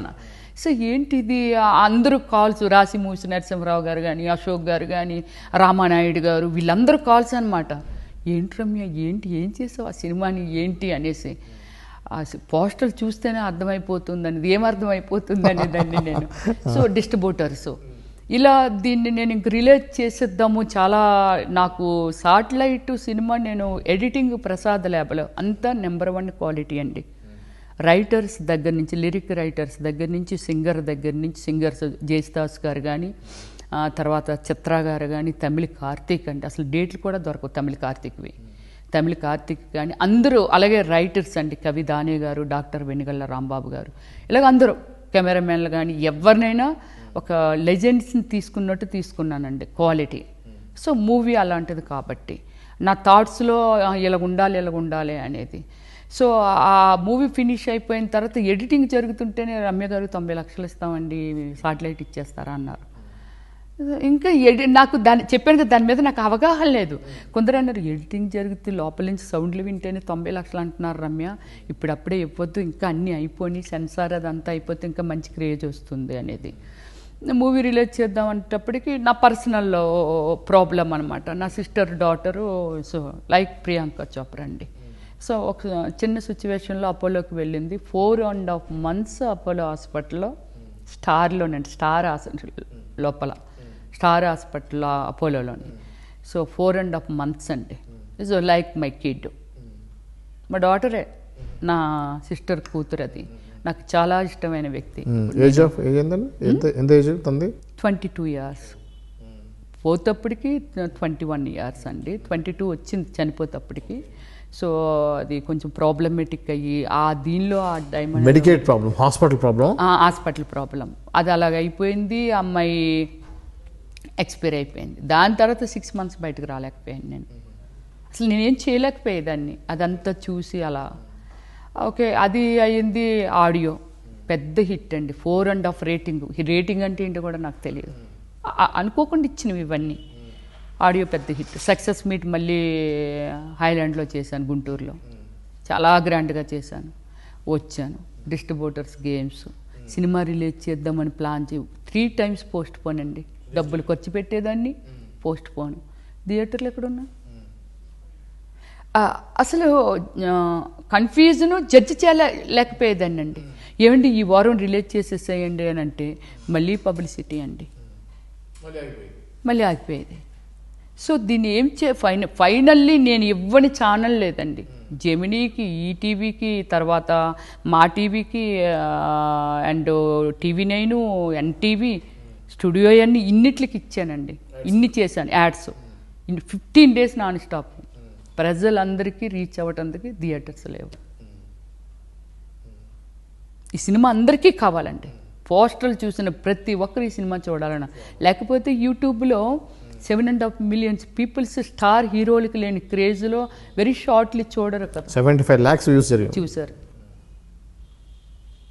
మరి అదే థియేటర్లో చూస్తే అంటే ఇప్పుడు కారణం ఏంటంటే చిన్న సినిమాలని థియేటర్స్ దొరకవు అనడానికి దొరకలేదండి. నాకు థియేటర్స్ నాకు దొరకలేదు. నేను ఆంధ్రాలో 30 థియేటర్స్లో చేశాను. ఒక్కొక్క దగ్గర 2 weeks ఆడింది, ఒక్కొక్క దగ్గర 3 weeks ఆడింది.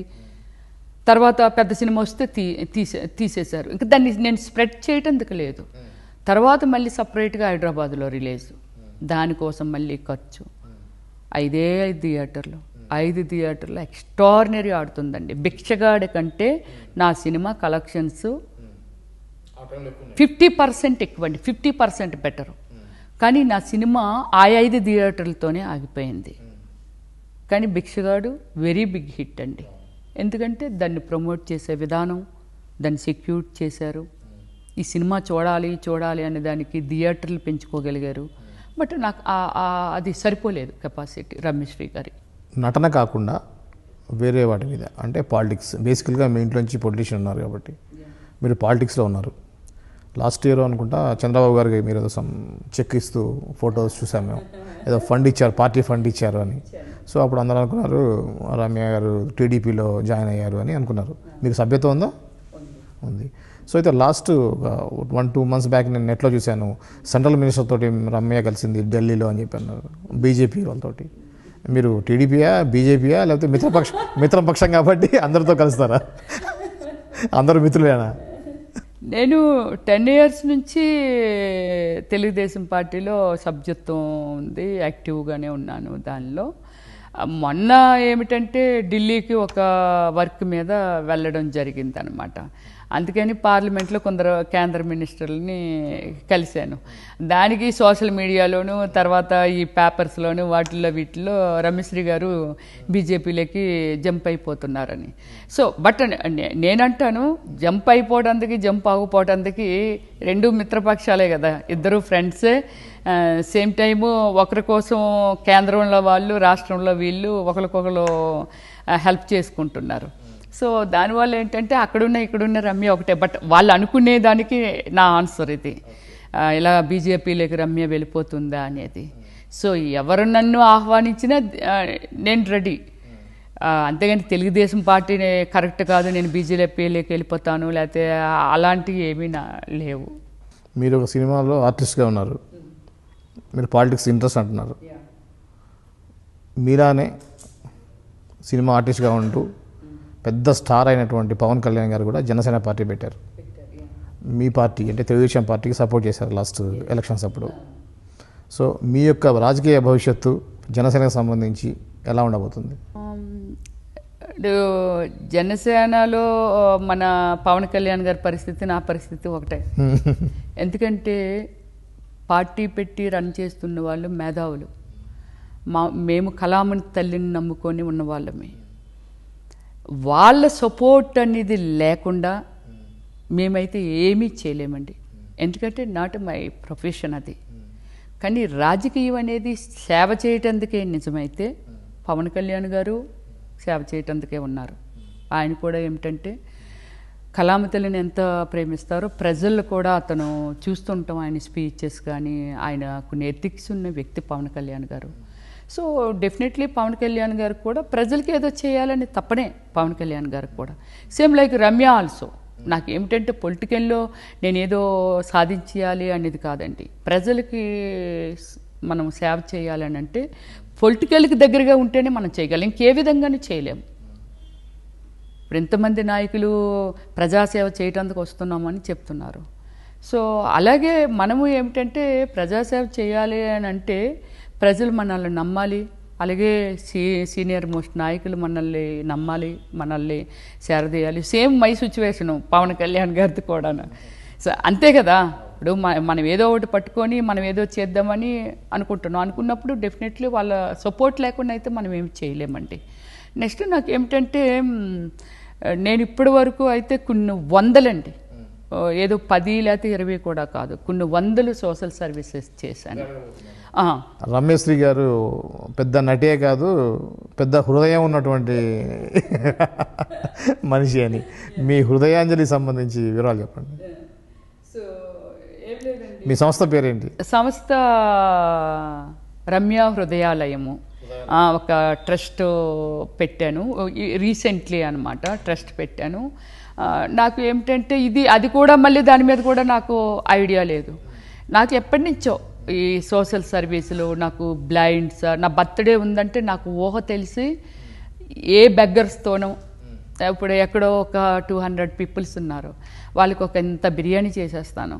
వాళ్ళు పాపం కిడ్స్ ఉన్నారు, వాళ్ళకి బట్టలు కొనేస్తాను, పట్టుకెళ్ళి ఇచ్చేస్తాను, అదే నా బర్త్డే. ఒక బ్లైండ్స్ ఉన్నారు, ఏదో వాళ్ళ దగ్గరికి వెళ్ళిపోతాను, ఒక 300-400 పీపుల్స్ వాళ్ళ దగ్గరికి వెళ్ళిపోతాను, వాళ్ళకేవో అక్కడే కేక్ కట్ చేస్తాను, వాళ్ళకేవో కొన్ని బ్లాంకెట్స్, బట్టలు అలాంటివి ఇస్తాను, వాళ్ళతో కాస్త టైం స్పెండ్ చేస్తాను.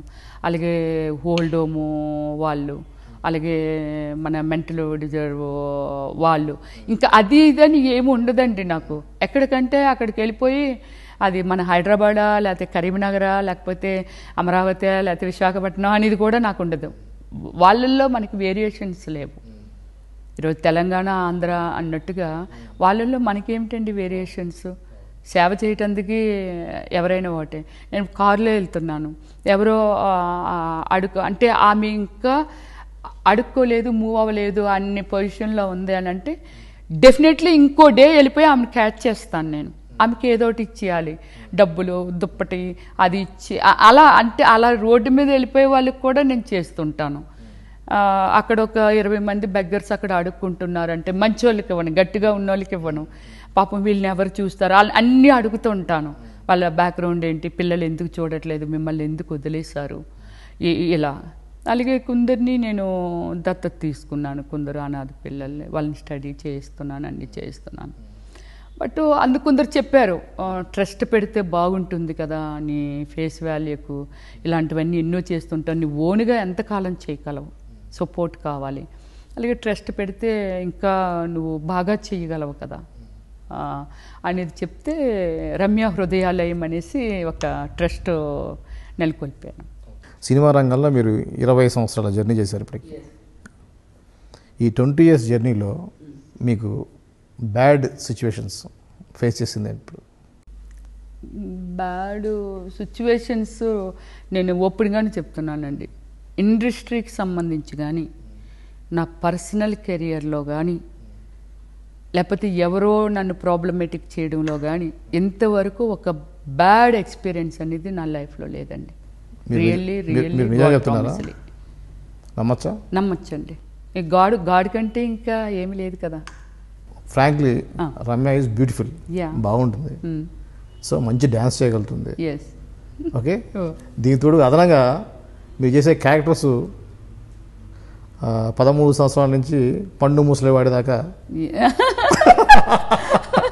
13 ఎందుకన్నా టీన్ స్టార్ట్ అక్కడే కాబట్టి 13 నుంచి పండు ముసలివాడి దాకా టెంప్ట్ అయ్యే విధంగా మీ క్యారెక్టర్స్ ఉంటాయి.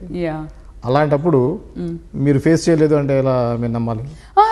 రియల్ అండి. ఇప్పుడు నాకు లవర్స్ ఎంతమంది అంటే ల్యాక్స్ ఆఫ్ పీపుల్స్ అండి. 47 కంట్రీస్లో నాకు ఫ్యాన్స్ ఉన్నారు. యూ డోంట్ బిలీవ్, 47 కంట్రీస్లో పిచ్చి ఫ్యాన్స్. ఓకే, మ్యారీ మీ అంటారు, లేకపోతే లవ్ అంటారు, లేకపోతే చచ్చిపోతాం అంటారు. అలాగే అది ఒక ఊరు పేరు చెప్తాను నేను, అక్కడ చనిపోయారు కూడా ఒక పర్సన్. పిచ్చి లవ్, ఎంత లవ్ అంటే అంత లవ్, నిన్ను చూడాలి. Very big financial support, family background ఉన్న వ్యక్తి అబ్బాయి. So very smart. ఆ వ్యక్తి నీ దగ్గర నాకు ఏమి ఇవ్వద్దు, వర్కర్గానైనా చేస్తాను అనేవాడు. ఇలా అన్నవాళ్ళు నేను వేల మీద కూడా చెప్పగలండి. కనీసం వర్కర్గా, కనీసం సెకండ్ ఇస్తాం, మాకేమి ఇవ్వద్దు, నీ కింద సాక్రిఫైస్ చేసుకుంటూ బ్రతికేస్తాం. వాడు చూస్తే చాలా స్మార్ట్, నాకంటే ఏజ్లో చిన్నవాడు అనుకుందాం. అలా కూడా ఉన్నారు. ఆ పర్సన్ అలాగా సూసైడ్ ఉరేసుకొని చనిపోయాడండి. దానికి అసలు ఇంట్లో ఫ్యామిలీకి కూడా అర్థం కాలేదు. తన లెటర్ చూసిన తర్వాత ఆమె నాకు లైక్ దేవత, ఆమె లేని జీవితాన్ని ఊహించుకోలేను, అలా రాసి సూసైడ్ చేసుకున్నాడు. ఓకే, అంటే సినిమా రంగానికి అవతల అంటే మీరు అభిమానుల గురించి మీరు చెప్పారు, నేను సినిమా రంగం గురించి చెప్తున్నాను, మీరుండే ఫీల్డ్ గురించి చెప్తున్నాను. ఎందుకంటే మీరు ఒక సినిమా షూటింగ్ ఉందంటే ఒక 1 week 10 days ఒకే యూనిట్ తోటి, ఒకే హీరో తోటి, ఒకే ఆర్టిస్ట్ తోటి జర్నీ చేస్తుంటారు. సినిమా అయిపోయేదాకా ప్రొడ్యూసర్తో జర్నీ చేస్తుంటారు. సో మీకు ఎటువంటి అనుభవాలు మీకు ఎదురై ఉంటాయి? అనుభవాలు అన్నీ చెప్తున్నాను కదండి.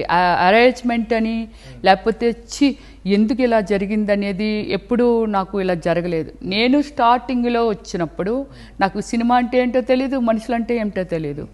కొందరు మాత్రం ఏమిటంటే నన్ను లొకేషన్లో చూసారనుకోండి, అతను ఎవరో ఈ రోజుకి నాకు తెలియదు, అప్పుడు నాకు తెలియదు. ఇంటికి వచ్చేసాడు డైరెక్ట్, కారు ఫాలో అయిపోయి. సో నాకు స్టార్టింగ్ నుంచి కారు అండి, జన్న కారు ఉండేది. సో వచ్చేసి ఇంట్లోకి వచ్చి రేప్ చేసినంత పని చేశాడు. దాన్ని నాకు ఆ భగవంతుడు ఎంత ఓపిక ఇచ్చాడు అనే దానికి అతన్ని కోపం పడేదాన్ని, కోపం వచ్చేది కాదు, కన్విన్స్ చేసేదాన్ని, ఎక్స్ప్లెయిన్ చేసేదాన్ని. మీరు చేసి ఇప్పుడు ఇక్కడ కూర్చుంటాను, నీకు ఇంటి నిండా ఫర్నిచర్ ఏం కావాలి, ఇప్పుడే జస్ట్ కొనేస్తాను, ఇంత చైన్లు వేసుకొని వచ్చాడు, ఇంత బ్రాస్లైట్లు పెట్టుకొని వచ్చాడు, నీకు ఇప్పుడు ఏం కావాలి, నువ్వు నాకు కావాలనేవాడు. సో అది అది అది నాకు డైజెస్ట్ అవ్వాలి కదా. అసలు అతను ఎవరు, అక్కడ లొకేషన్కి వచ్చావుగా నువ్వు, ఇప్పుడు వచ్చావా లేదా? వచ్చాను. నన్ను చూశాడు, అతని నేను చూడలేదు కదా, ఫాలో అయ్యి వచ్చేసాడు. అప్పుడు ఏంటి స్కార్పియో వచ్చేసి ఇంటిలో హంగామా. నేను వెళ్ళను, మీరు నమ్మరు. 1:30కి మొదలుపెట్టి ఈవినింగ్ 6 వరకు ఆయనకి ఎక్స్ప్లెయిన్ చేయడమే నా పని. నేను ఏమీ కాలేదండి, సేఫ్గా అతనికి. అలా కాదండి, ఇది తప్పు కదండి, ఇప్పుడు మీకేం కావాలో అది ఇస్తానండి, నాకేం వద్దని అంటున్నాను కదండి, నాకేం వద్దు, కావాలంటే మీరు ఇంకో రోజు రండి, మనం కూర్చొని మాట్లాడి మీకేం కావాలంటే అది నేను ఇవ్వకపోతే ఈ రోజుకి నన్ను వదిలేయండి, ఇలా ఎక్స్ప్లెయిన్ చేసేదాన్ని. అది ఒక్కటే నేను బేర్ చేశానండి. ఇంకోటి, ఇంకోటి ఉంది, నేను బెంగళూరుకి షూటింగ్కి వెళ్ళాను. నాకు ఎప్పుడు 2 స్టాఫ్ ఉంటారు ఇంట్లో సర్వెంట్స్. వెళ్ళినప్పుడు ఎవరో ఒక అబ్బాయి వచ్చాడు, ఫోటోగ్రఫీ కావాలి, మేము సినిమా తీస్తున్నామని చెప్పాడంట. అంటే మా సర్వెంట్స్ నాకు ఫోన్ చేసి, ల్యాండ్లైనే ఫోన్ చేసి, అమ్మాయి ఎవరో వచ్చారు ఫోటోలు కావాలంటున్నారంటే, ఓకే. నాకు అప్పుడు క్రేన్ ఫర్నిచర్ ఉండేది, అక్కడ ఉన్నాయి కదా ఇవ్వండి. ఈ రోజుకి నేను నమ్మే సత్యం ఏమిటంటే, ఫోటోగ్రఫీ స్క్రీన్. మనిషిని నేను ఎలాగుంటూ బూడిద పులుముకొని ఇంట్లో ఉంటాను, ఎవరో వస్తాడు, రమ్యశ్రీ ఏం బాగాలేదంటే నాకు సంబంధం లేదు, నా ఫోటోగ్రఫీ చూడండి, ఇవ్వండి. ఇప్పుడు రమ్యశ్రీ ఎలాగుంది చూడండి అంటే ఫోటోలే కదా సినిమా లోపల ఉండేది. సో అది అప్పుడు కూడా అదే మాట, ఫోటోలు పట్టుకెళ్ళమా, మిమ్మల్ని చూడాలంటున్నారమ్మా, అతను వచ్చాడు అని చెప్తున్నాడు, లేరు బెంగళూరు వెళ్ళారని చెప్పాము, ఇలా చెప్పింది ఆ అమ్మాయి. సో నేను ఎప్పుడు వస్తానో చెప్పారు వాళ్ళు. తర్వాత ఒక లేడీ కాల్ చేసి, మా అబ్బాయి వస్తాడమ్మా, ఒకసారి మీరు రాగలరా మా అబ్బాయితోనే. ఎక్కడ, నాకు సిటీ ఇప్పటికీ నాకు హైదరాబాద్ సిటీ సరిగ్గా తెలీదు. ఎక్కడ అంటే అమీర్పేట గోల్డ్ స్పాట్ కంపెనీ ఉంది, ఆపోజిట్ ఉంది. నేను రాను అని అన్నా. లేదమ్మా, ఇక్కడికి మీరు వస్తే మేమైతే అందరమీ రావాలి, మేము మూవీ తీద్దాం అనుకుంటున్నాము అని అలా చెప్పింది ఆమె. చెప్తే అప్పుడు మా హౌస్ ఓనర్ వచ్చారు. సార్ ఇలా నాకు తెలియదు అడ్రస్, ఆమె ఫోన్లో ఉంది, సరే ఇది ఏదో అడ్రస్ అంటే తీసుకెళ్ళగలరా మీరు, నాకు సెల్ఫ్ డ్రైవింగ్ అనమాట, తీసుకెళ్ళరా, దాని ఉందరా మీరు తీసుకెళ్తాను అని తీసుకెళ్ళారు. అక్కడికి వెళ్ళేసరికి పెద్ద సెటప్ ఉంది, ఎవరో పక్కనే డ్రింక్ చేస్తున్నారు, అన్నీ చేస్తున్నారు. ఆమె నన్ను లోపల తీసుకెళ్ళి నన్ను పట్టుకొని ఏడుస్తుంది, నువ్వే నన్ను కాపాడాలమ్మా, ఇలాగా ఒకరిని ప్రేమించాను, పెళ్లి చేసుకున్నాను, వాడు నన్ను వదిలేశాడు, నీ దగ్గరికి వచ్చాడు, నా కొడుకు, నా కూతురు నన్ను వదిలేసింది, నువ్వే ఏ విధంగా నేను సేవ్ చేయగలను, ఐ డోంట్ అండర్స్టాండ్, ఏం చేయగలను నేను, అంత ఇన్నోసెంట్ అండి అప్పుడు, నేనేం చేయగలను అది ఇదని. నా ఫోటోలు ఇచ్చి అంటే వెళ్ళిపోతాను అన్న. అలా అబ్బాయి దానికి ముందు ఫోటోలు పట్టుకెళ్ళాడు కదా, వాడు మళ్ళీ వచ్చి చూడాలంటున్నారు మా అమ్మగారు అది ఇదని. వాడు నమ్మేవాడు కాదు, నేను బెంగళూరు వెళ్ళాను అది వెళ్ళానని. ఆ పిల్లడో ఏం జరిగిందో మనకు తెలియదు ఏమో. సో అప్పుడు నేను లేదండి నేను వెళ్తాను, నా ఫోటోలు ఇచ్చేసేయండి, మీ దగ్గర వద్దు, ఎందుకంటే నాకు ఏదో డౌటు, నాకు మంచి అభిప్రాయం కలగలేదు, ఎందుకంటే అక్కడ డ్రింక్ చేస్తున్నారు, అక్కడ డ్రింక్ చేస్తున్నారు, నా ఫోటోలు ఇచ్చేయండి వెళ్ళిపోతాను అని అన్నా. అంటే అది కదమ్మా, ఇంకా చూడాలి, ప్రొడ్యూసర్లు రావాలి కదమ్మా, ఇంకా రాలేదు. అప్పటికి నేను ఇచ్చి 12 days అయిందండి. ఎందుకని నేను అప్పటికే హైదరాబాద్ వచ్చేసి 4 days అయిపోయింది. అప్పుడు మళ్ళీ అబ్బాయి వచ్చి 2 ఇంటికి అది ఇది అని చెప్పంటే, లేదమ్మా నేను రాను. తర్వాత మళ్ళీ ఆవిడ ఫోను 2 ఇంటికి అదే, అప్పుడు ఓనర్ వచ్చారు వెళ్ళా. సో అలా దాని తర్వాత ఒక నైట్ అండి, ఒక వాళ్ళు పిలిపించడానికి కారణం ఏంటి అంటే మిమ్మల్ని నాకు తెలీదు, నేను అంత డెప్త్కి వెళ్ళలేదు, వచ్చేసరికి ఫోటోలు ఇవ్వలేదు, అక్కడ లేవు అది ఇది అనేసింది, వచ్చేసాను. ఓకే. ఒక 3 days తర్వాత ఏదో ఒక వ్యక్తి స్మార్ట్ గాయ్ మిడ్-నైట్ వచ్చాడు, వర్షం విపరీతమైన వర్షం అండి.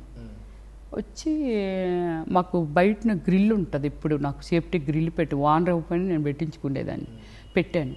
వాడు కొట్టుడు, మా సర్వెంట్స్ డోర్ తీశారు, నేను ఎక్కడ బెడ్రూమ్లో పడుకున్నాను. వచ్చాడు, వచ్చి నా ఉంగరం ఇవి వెళ్తానంటాడు. ఏంటి ఉంగరం అంటే, మొన్న వచ్చావు కదా నీకు ఇచ్చిందంటగా ఆవిడ ఉంగరం, నువ్వు పట్టుకొచ్చేసావు అంటగా అంటాడు. నేను పట్టుకు రావడం ఏంటి, తను కూడా అలాగే సేమ్ లైక్ అతనిలాగే, నువ్వు నాకు నచ్చావు, నువ్వు అక్కడికి వచ్చావు, నా ఉంగరం తెచ్చావు కదా, నీకు ఇచ్చిందంట కదా ఆంటీ అని తను కూడా రేప్ అటెంప్ట్ చేయబోయాడండి. అప్పుడు నేను మన బంజారాహిల్స్ పోలీస్ స్టేషన్కి ఫోన్ చేసి, యాక్చువల్లీ అది నాకు తెలీదు, పోలీస్ స్టేషన్ నెంబర్ నా దగ్గర ఎందుకు ఉంటుంది. దాని బిఫోర్ ఒక ఫంక్షన్కి అటెంప్ట్ చేసినప్పుడు మాదాపూర్ సిఐ గారు గంగాధర్ గారు అనేసి ఆ ఫంక్షన్కి ఒక అంటే వచ్చారు, గెస్ట్గా వచ్చారు, కూర్చున్నారు అనమాట. కూర్చొని మామూలు క్యాజువల్గా మాట్లాడుకుంటాగా అనుకోకుండా నెంబర్ ఇచ్చారండి. ఆ నెంబరు నా దగ్గర పోలీస్ స్టేషన్ నెంబర్, అతని నెంబర్ కాదు, నెంబర్ లేదు పేజరు నెంబర్, పోలీస్ స్టేషన్ నెంబర్ ఇచ్చారు. దానికి ఫోన్ చేస్తే అప్పుడు వాళ్ళు సార్ లేరండి, డ్యూటీలో లేరు అన్నారు. సో నేను ఫిల్మ్ హీరోయిన్ అండి, అని చెప్తే అప్పుడు ఆయనకి కలెక్ట్ చేశారు. చేస్తే ఇమ్మీడియట్లీ ఇక్కడికి బంజారాహిల్స్ పోలీస్ స్టేషన్కి వాళ్ళే ఫోన్ చేయమని, ఇక్కడ పలానా ప్లేస్లో నేను అడ్రస్ చెప్పాను కదా, ఆ ప్లేస్లో కొంచెం అక్కడ ప్రాబ్లము జరుగుతుంది, ఎవరో ఒక వ్యక్తులు ఒక అమ్మాయిని ప్రాబ్లమేటిక్ చేస్తున్నారంటే అప్పుడు ఇద్దరు వచ్చారండి, ఇద్దరు హెడ్ కానిస్టేబుల్. వాడు అప్పటికి అదంతా వామిటింగ్ చేసేసుకొని ఫుల్ డ్రింక్ చేసి ఉన్నట్టున్నాడు. నేను ఎంతో చెప్పాను, అయ్యో ఇంత మోడల్ అని చెప్పాడు నాకు, ఎంత బాగున్నావు కదా, ఎంత నీకు కెరియర్ ఉంటుంది, రియల్లీ నువ్వు అసలు నువ్వెవరో నాకు తెలియదు, నేను చూడలేదు, ఆ రింగ్ ఏంటో నాకు తెలీదు, మీరు కన్ఫ్యూజ్ అవుతున్నారు. బట్ ఆమె నీతో అబద్ధం చెప్పుండొచ్చేమో, నిజంగా నాకు తెలియదు, మంచి కెరియర్ని ఎందుకు పాటు చేసుకుంటావు అది ఇది అని. సో పోలీసులు వచ్చి అదంతా వామిటింగ్ అది చేసుకున్నాడు, తీసుకువెళ్ళారు. తర్వాత 15 days 20 days తర్వాత మళ్ళీ కొంచెం బాగున్నప్పుడు డేలో వచ్చాడు 4 గంటలకి. నాకు సారీ చెప్పాడు, లేదు రమ్య గారు, నా ఫ్యామిలీ దీనిలో నా పేరెంట్స్ సరిగ్గా గైడెన్స్ చేయక, సో నేను వేరే విధంగా థింక్ చేస్తూ మంచి ఫ్యామిలీ, నా మదర్ నుంచి నేను డివైడ్ అయిపోయాను, అందుకే నాకు ఏమిటో అంటే అప్పుడు నేను చెప్పాను, ఒక డ్రింక్ అనేది ఇప్పుడు మీరు వచ్చి ఎంత బాగా మాట్లాడుతున్నారో, ఒక డ్రింక్ అనే హ్యాబిట్ మీరు చాలా చిన్నవాళ్ళు. సో అప్పటికి నేను చిన్నదాన్నే, మీరు చాలా అంత పెద్ద తరహాగా తనకు మాట్లాడి మీరు అప్పుడు ఎలా బిహేవ్ చేశారు, ఇప్పుడు ఎంత క్యూట్గా కూర్చొని నాకు సారీ చెప్తున్నారు, దయచేసి నా మీద రెస్పెక్ట్ ఉంటే డ్రింక్ మానేయండి. మానేశాడు అబ్బాయి, మానేశాడు, సింగపూర్ వెళ్ళిపోయాడు. తర్వాత ఆ రెండే నాకు నా లైఫ్లో ఏదైనా అంటే నాకు అప్పుడు తెలియదు కాబట్టి, ఇండస్ట్రీ అంటే ఏంటో తెలియదు, ఏం తెలియదు కాబట్టి, సో ఆ 2 ప్రాబ్లమ్స్ ఫేస్ చేశాను తప్పితే వ్యక్తిగతంగా కానీ లేకపోతే పరోక్షంగా లేకపోతే ఇంకోటి ఏ రోజు నేను రమ్య బాధపడే డే లేదండి. నా ఫ్యామిలీ పరంగా కానీ, నా ఫ్యామిలీ నుంచి కానీ, లేకపోతే ఒక ఫ్రెండ్స్, నాకు ఫ్రెండ్స్ లేరు. నేను అసలు విషయం చెప్పాలంటే నాకు అసలు ఫ్రెండ్సే లేరండి, మాట్లాడుకోవడానికి లేరు ఫ్రెండ్స్. ఫ్రెండ్స్ అంటే ఫ్రెండ్సా బాయ్ ఫ్రెండ్సా? ఫ్రెండ్స్ అనేది ఇప్పుడు మగాళ్ళు అయితే బాయ్ ఫ్రెండ్స్ అంటారు, ఉమెన్స్ అయితే గర్ల్ ఫ్రెండ్స్ అంటారు, బట్ నాకు బాయ్ ఫ్రెండ్స్ లేరు, గర్ల్ ఫ్రెండ్స్ లేరు. ఓకే, ఫ్రెండ్షిప్ అనేది మెయింటైన్ చేయలేదు. లేదు, అది ఎందుకు చేయలేదు చాలామంది అంటారు, నా మీద కామెంట్స్ పెడుతూ ఉంటారు, చనిపోతే ఒక 4 కావాలి రమ్య, సడన్గా ఏదైనా ప్రాబ్లం వచ్చింది పిలిస్తే పలికే వాళ్ళు 4 ఉండాలి, నువ్వు అసలు ఏంటి ఇలాంటి దానివి, అసలు ఎవరితో ఫ్రెండ్షిప్ చేయవు, ఏం చేయవు, నీకు అసలు ఫ్రెండ్సే ఉండరా, అలా అంటూ ఉంటారు. బట్ ఏమో నాకు తెలీదు, నా లైఫ్ చాలా బిజీ వెళ్ళిపోతుంది, అది చెయ్యాలంటే వాళ్ళ కోసం కేటాయించాలేమో టైము అని అంత భయపడతాను అనమాట, అంతే. అంటే ఇప్పుడు మీరు చెప్పేదాని ప్రకారం సినిమా ఇండస్ట్రీ నుంచి మీకు ఎటువంటిది కూడా మీరు ఫేస్ చేయలేదండి, ఎప్పుడూ చేయలేదు. అంటే మామూలుగా సినిమా ఇండస్ట్రీ అంటే ఒక అమ్మాయి, ఆడవాళ్ళు మీలాంటి అందగా ఉన్నప్పుడు ఎక్కువ మంది మిమ్మల్ని ఇష్టపడేవాళ్ళు కానీ, మీ నుంచి ఎక్స్పెక్ట్ చేసేవాళ్ళు కానీ ఉంటారు కదా, అలా లేరా? కారణం ఏంటి? చాలా మంది చెప్తుంటారు కదా సినిమా ఇండస్ట్రీ అంటే ఇలా ఉంటుంది, మేము ప్రాబ్లం ఫేస్ చేసామని. ఇప్పుడు ప్రెజెంట్ హీరోయిన్స్ కూడా చాలానే చెప్తున్నారు. మొన్నే మన గోవా బ్యూటీ, తనతో నేను ఒక 3 సినిమాలు చేశాను. అమ్మాయి పేరు ఏం పేరు, పోఖ్రీ హీరోయిన్. సో ఆ అమ్మాయి కూడా మొన్నే స్టేట్మెంట్ ఇచ్చింది, ఇలియానా స్టేట్మెంట్ ఇచ్చింది, ప్రొడ్యూసర్లు డైరెక్టర్లు రమ్మంటారు సినిమా అంటే, ఆ టైప్లో ఏదో పేపర్ స్టేట్మెంట్, అదే మీడియా స్టేట్మెంట్ ఏదో ఇచ్చినట్టుంది అమ్మాయి. సో నేనేమంటానంటండి, తప్పు రైట్లు అన్ని ప్లేసుల్లోనూ ఉంటాయి. మీరు వాస్తవం మాట్లాడుకోవాలి అని అంటే, ఆ మధ్యకాలంలో సాఫ్ట్వేర్ కంపెనీల్లో చాలా ఎక్కువగా కాండమ్స్ నిండిపోతున్నాయి, రోడ్డులెండా అవే అని మాట్లాడేవాళ్ళు. సో అది మాట్లాడటానికి అది అంటే సినిమా ఇండస్ట్రీ గురించి మనం తప్పుగా అంటే అలాంటి డిమాండ్లు ఉన్నాయా లేదని అనుకుంటే ఎక్కడా ఉన్నాయి, అంటే ప్రతి చోట ఉన్నాయి. ఒక వైఫ్ ఉంటుంది, పక్కనున్న మగాడికి మోజు ఉంటే ఆమెని తను అరేంజ్మెంట్ చేస్తాడు. బట్ ఎక్కడా ఉందండి మనం తీసుకునే విధానం, మనం నడిచే విధానం. అందుకనేమో రమ్యశ్రీ హీరోయిన్గా సక్సెస్ అవ్వలేదేమో అని అనుకోవాలి మరి, అంతే కదండి. ఇప్పుడు అలాంటి కమిట్మెంట్లకు లొంగి అలాంటి కమిట్మెంట్లో ఉంటే ఏమో మేబీ నేను కూడా ఎంత అందం ఉన్నందుకు స్టార్ అయ్యి ఉండేదాన్నేమో. అంటే మీరు ఇన్ని 20 సంవత్సరాల జర్నీలో మీకు ఖచ్చితంగా ఎదురుపడి ఉండొచ్చుగా, నాకు డిమాండ్లు లేవండి. నేనేమంటానంటే నేను ఆల్రెడీ మెంటల్లీ ఫిక్స్ అయిపోతాను. నేను ఒక కూలిదాన్ని, అంటే ఒక ప్రొడ్యూసర్ అనే ఒక కాన్సెప్ట్లో, ఒక ప్రాజెక్ట్లో నేను ఒక వర్కర్ని. నేను వర్క్ చేస్తాను, నాకు కూలిస్తారు, డబ్బులు ఇస్తారు, దట్స్ ఇట్. నేను ఇలా ఫీల్ అయ్యి సినిమాలో ఆల్మోస్ట్ ఇలాగే ఫీల్ అవుతానండి. ఇన్కేస్ ఎవరు నాకు అలాంటి సిచ్యువేషన్స్, రమ్య గారు మీరు వస్తే కానీ ఈ సినిమాలో మేము క్యారెక్టర్ అనే సిచ్యువేషన్ ఏ రోజు నేను బేర్ చేయలేదు. డైరెక్టర్ నన్ను అడగలేదండి. ఫేస్ చేయలేదు. నేను ఏ రోజు ఫేస్ చేయలేదు. అంటే మన బిహేవియర్ని బట్టి అవతల వాళ్ళు డెఫినెట్లీ అండి. ఇదైతే నేను ఫేస్ చేశాను, నేను చూశాను. ఇప్పుడు మనం వాళ్ళని, ఇప్పుడు మీరున్నారు, మీరు ఒక మనిషే, నేను ఒక మనిషినే. మీకు అబ్జర్వేషన్ ఉండదా? మీకు సెన్స్ ఉంటుంది కదా. ఓకే, రమ్య గారు ఎక్కడ కూర్చున్నారు, నేను ఇక్కడ కూర్చుంటాను, ఒక 10 times నేను అట్టే చూస్తుంటే మీకు సంథింగ్ వన్ ఫీల్. ఏది ఏంటి ఇన్నిసార్లు చూస్తుంది ఏంటి ఈ అమ్మాయి, మీరు చూస్తారు. ఓకే, నేను వెళ్ళిపోతుంటే ఏమండి ఎక్కడండి మీరు ఎక్కడుంటారు అడుగుతారు, కామన్. బట్ పట్టించుకోవడమే మానేస్తే అటువంటి థాట్ తనకు లేదు కాబట్టి ఎవరు అప్రోచ్ అవ్వరు. లేదండి, అది ఒకటే జరిగింది అంతే. నాకు ఆలోచనే లేదు కాబట్టి, నాకున్న ఆలోచన ఒకటేనండి. నాకు ఎవరైనా ఒక క్యారెక్టర్ ఇస్తే ప్రొడ్యూసర్ ఎవరో తెలియదు, నాకు డైరెక్టర్. నాకు సీన్ ఏమి ఇచ్చారు, ఏం చేశాను, నా సోక్ ఏంటి, హెయిర్ స్టైల్ ఏం చేసేసుకోవాలి, ఆ డ్రెస్ ఏంటి, ఇది అయిపోయింది కదా. తర్వాత ప్రొడ్యూసర్ ఎవరో తెలియదు, ఆ డైరెక్టర్ అంతే. ఆ సినిమాతో ఆ డైరెక్టర్ అంతే. ప్రాబ్లం ఫేస్ చేయకపోయినా మీరు గమనించారా? ఇప్పుడు పెద్ద క్యారెక్టర్స్, మంచి characters, lengthy characters, గుర్తింపున్న characters, heroine characters లాంటి క్యారెక్టర్స్ నాకు రాకపోవడానికి కారణం ఏంటి? మిగతా వాళ్ళలాగా నేను సోషల్గా మూవ్ కాలేకపోతున్నానా, అది నాలో డ్రాబ్యాక్ అనేది మీరు ఇప్పుడు గుర్తించారా? అది నేను ఫస్ట్లో గ్రహించలేదు. తర్వాత గ్రహించినప్పుడు నేను ఓ మళ్ళీ సినిమా మైకంలో ఉన్నాను. ఓకే, నాకు ఇంతకే మీరు అడిగిన డైలాగే చాలామంది అన్నారు. మీరు ఇంత టాలెంట్ ఉండి, ఇంత అందం ఉండి, మీ అప్రోచింగ్ కరెక్ట్ లేదు రమ్య గారు, అందుకోసమని మీరు ఫెయిల్యూరా అనిపిస్తుంది. మీకు కరెక్ట్గా గైడెన్స్ ఇచ్చేవాళ్ళు మీకు లేరు. ఇప్పుడు తల్లి ఉంటుంది, అమ్మాయి ఈ దారి గుండా వెళ్ళకి ముళ్ళులు ఉంటాయి, ఇలా వెళ్ళు, లేకపోతే వీళ్ళతో ఇలా మాట్లాడు అని చెప్తేనే కదా తెలిసేది.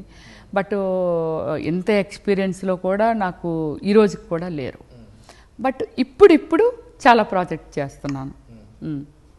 తమిళ, కన్నడ, ఇప్పుడు తెలుగులో కూడా మొన్న టిక్ టాక్ అని ఐటమ్ సాంగ్ చేశాను. అలాగే ఇప్పుడు ఒక 2 సినిమాలు, ఒకటి తిరుపతిలో షూటింగ్ ఉంది, ఏదో ప్రేమక వేలాయో సంథింగ్ ఏదో ఉంది టైటిల్, అది ఒకటి చేస్తున్నాను.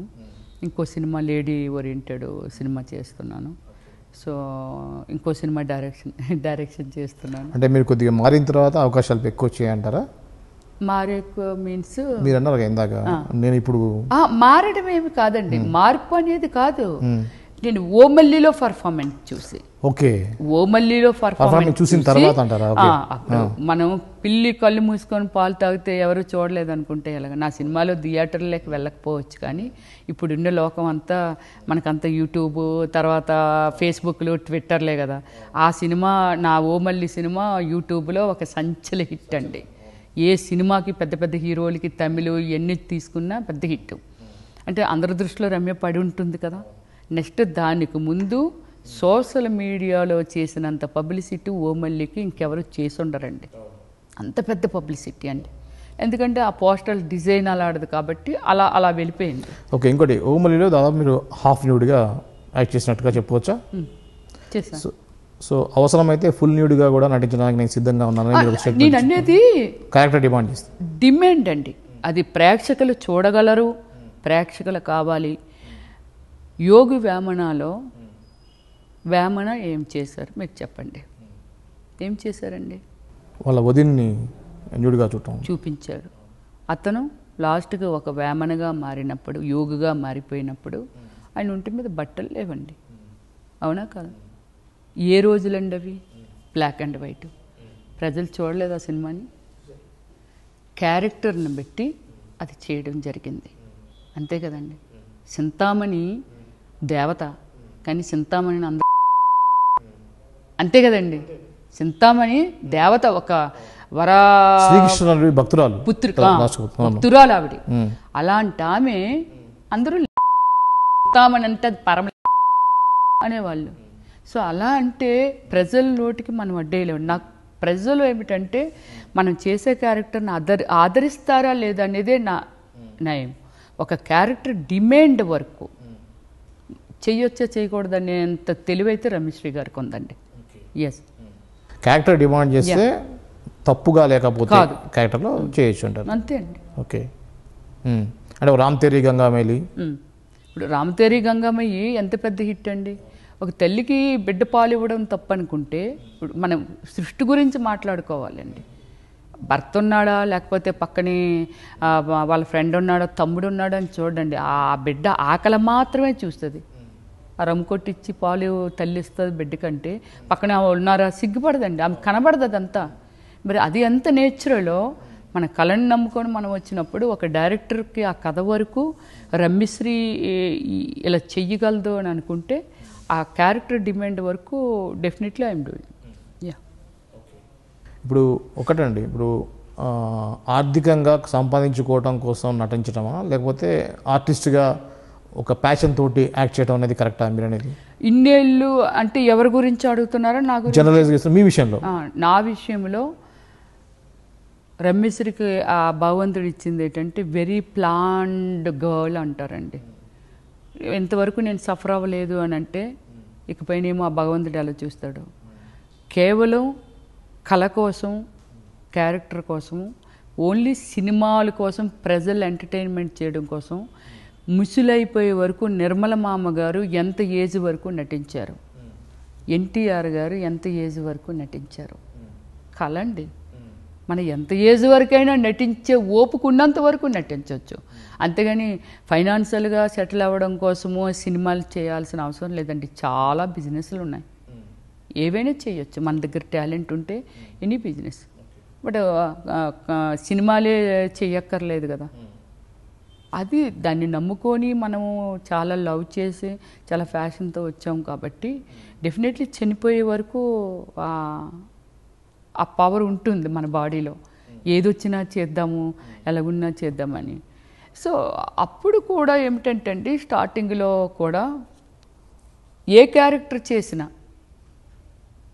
వ్యాంపో లేదా సాంగు అబ్బబ్బబ్బబ్బా. నేను ఈరోజు అంటాను ఇద్దరికి కాంబినేషను, ఎవరికి సన్నీ లియోనికి ఒక ఐటమ్ సాంగ్ ఇచ్చారండి, లేకపోతే ఇప్పుడు ఎవరో ఇంకొక అమ్మాయి వస్తుంది, ఇద్దరికి కలిసి ఒక కాంబినేషన్. అంటే జ్యోతిలక్ష్మి జయమాలని కలిసి చేశారు, సిల్క్ స్మిత అనురాధ జ్యోతిలక్ష్మి కలిసి చేశారు, ఇన్నున్నాయండి. అలాంటి సిచ్యువేషన్ వచ్చినప్పుడు రమ్యశ్రీ గారిని పెడితే 100% వాళ్ళ మీద better performance better glamour చూపెడతానని challenge చేస్తున్నాను. బెటర్ గ్లామర్ చూపెడతానండి బాలీవుడ్ రేంజ్లో. అంటే అది మై టేస్ట్.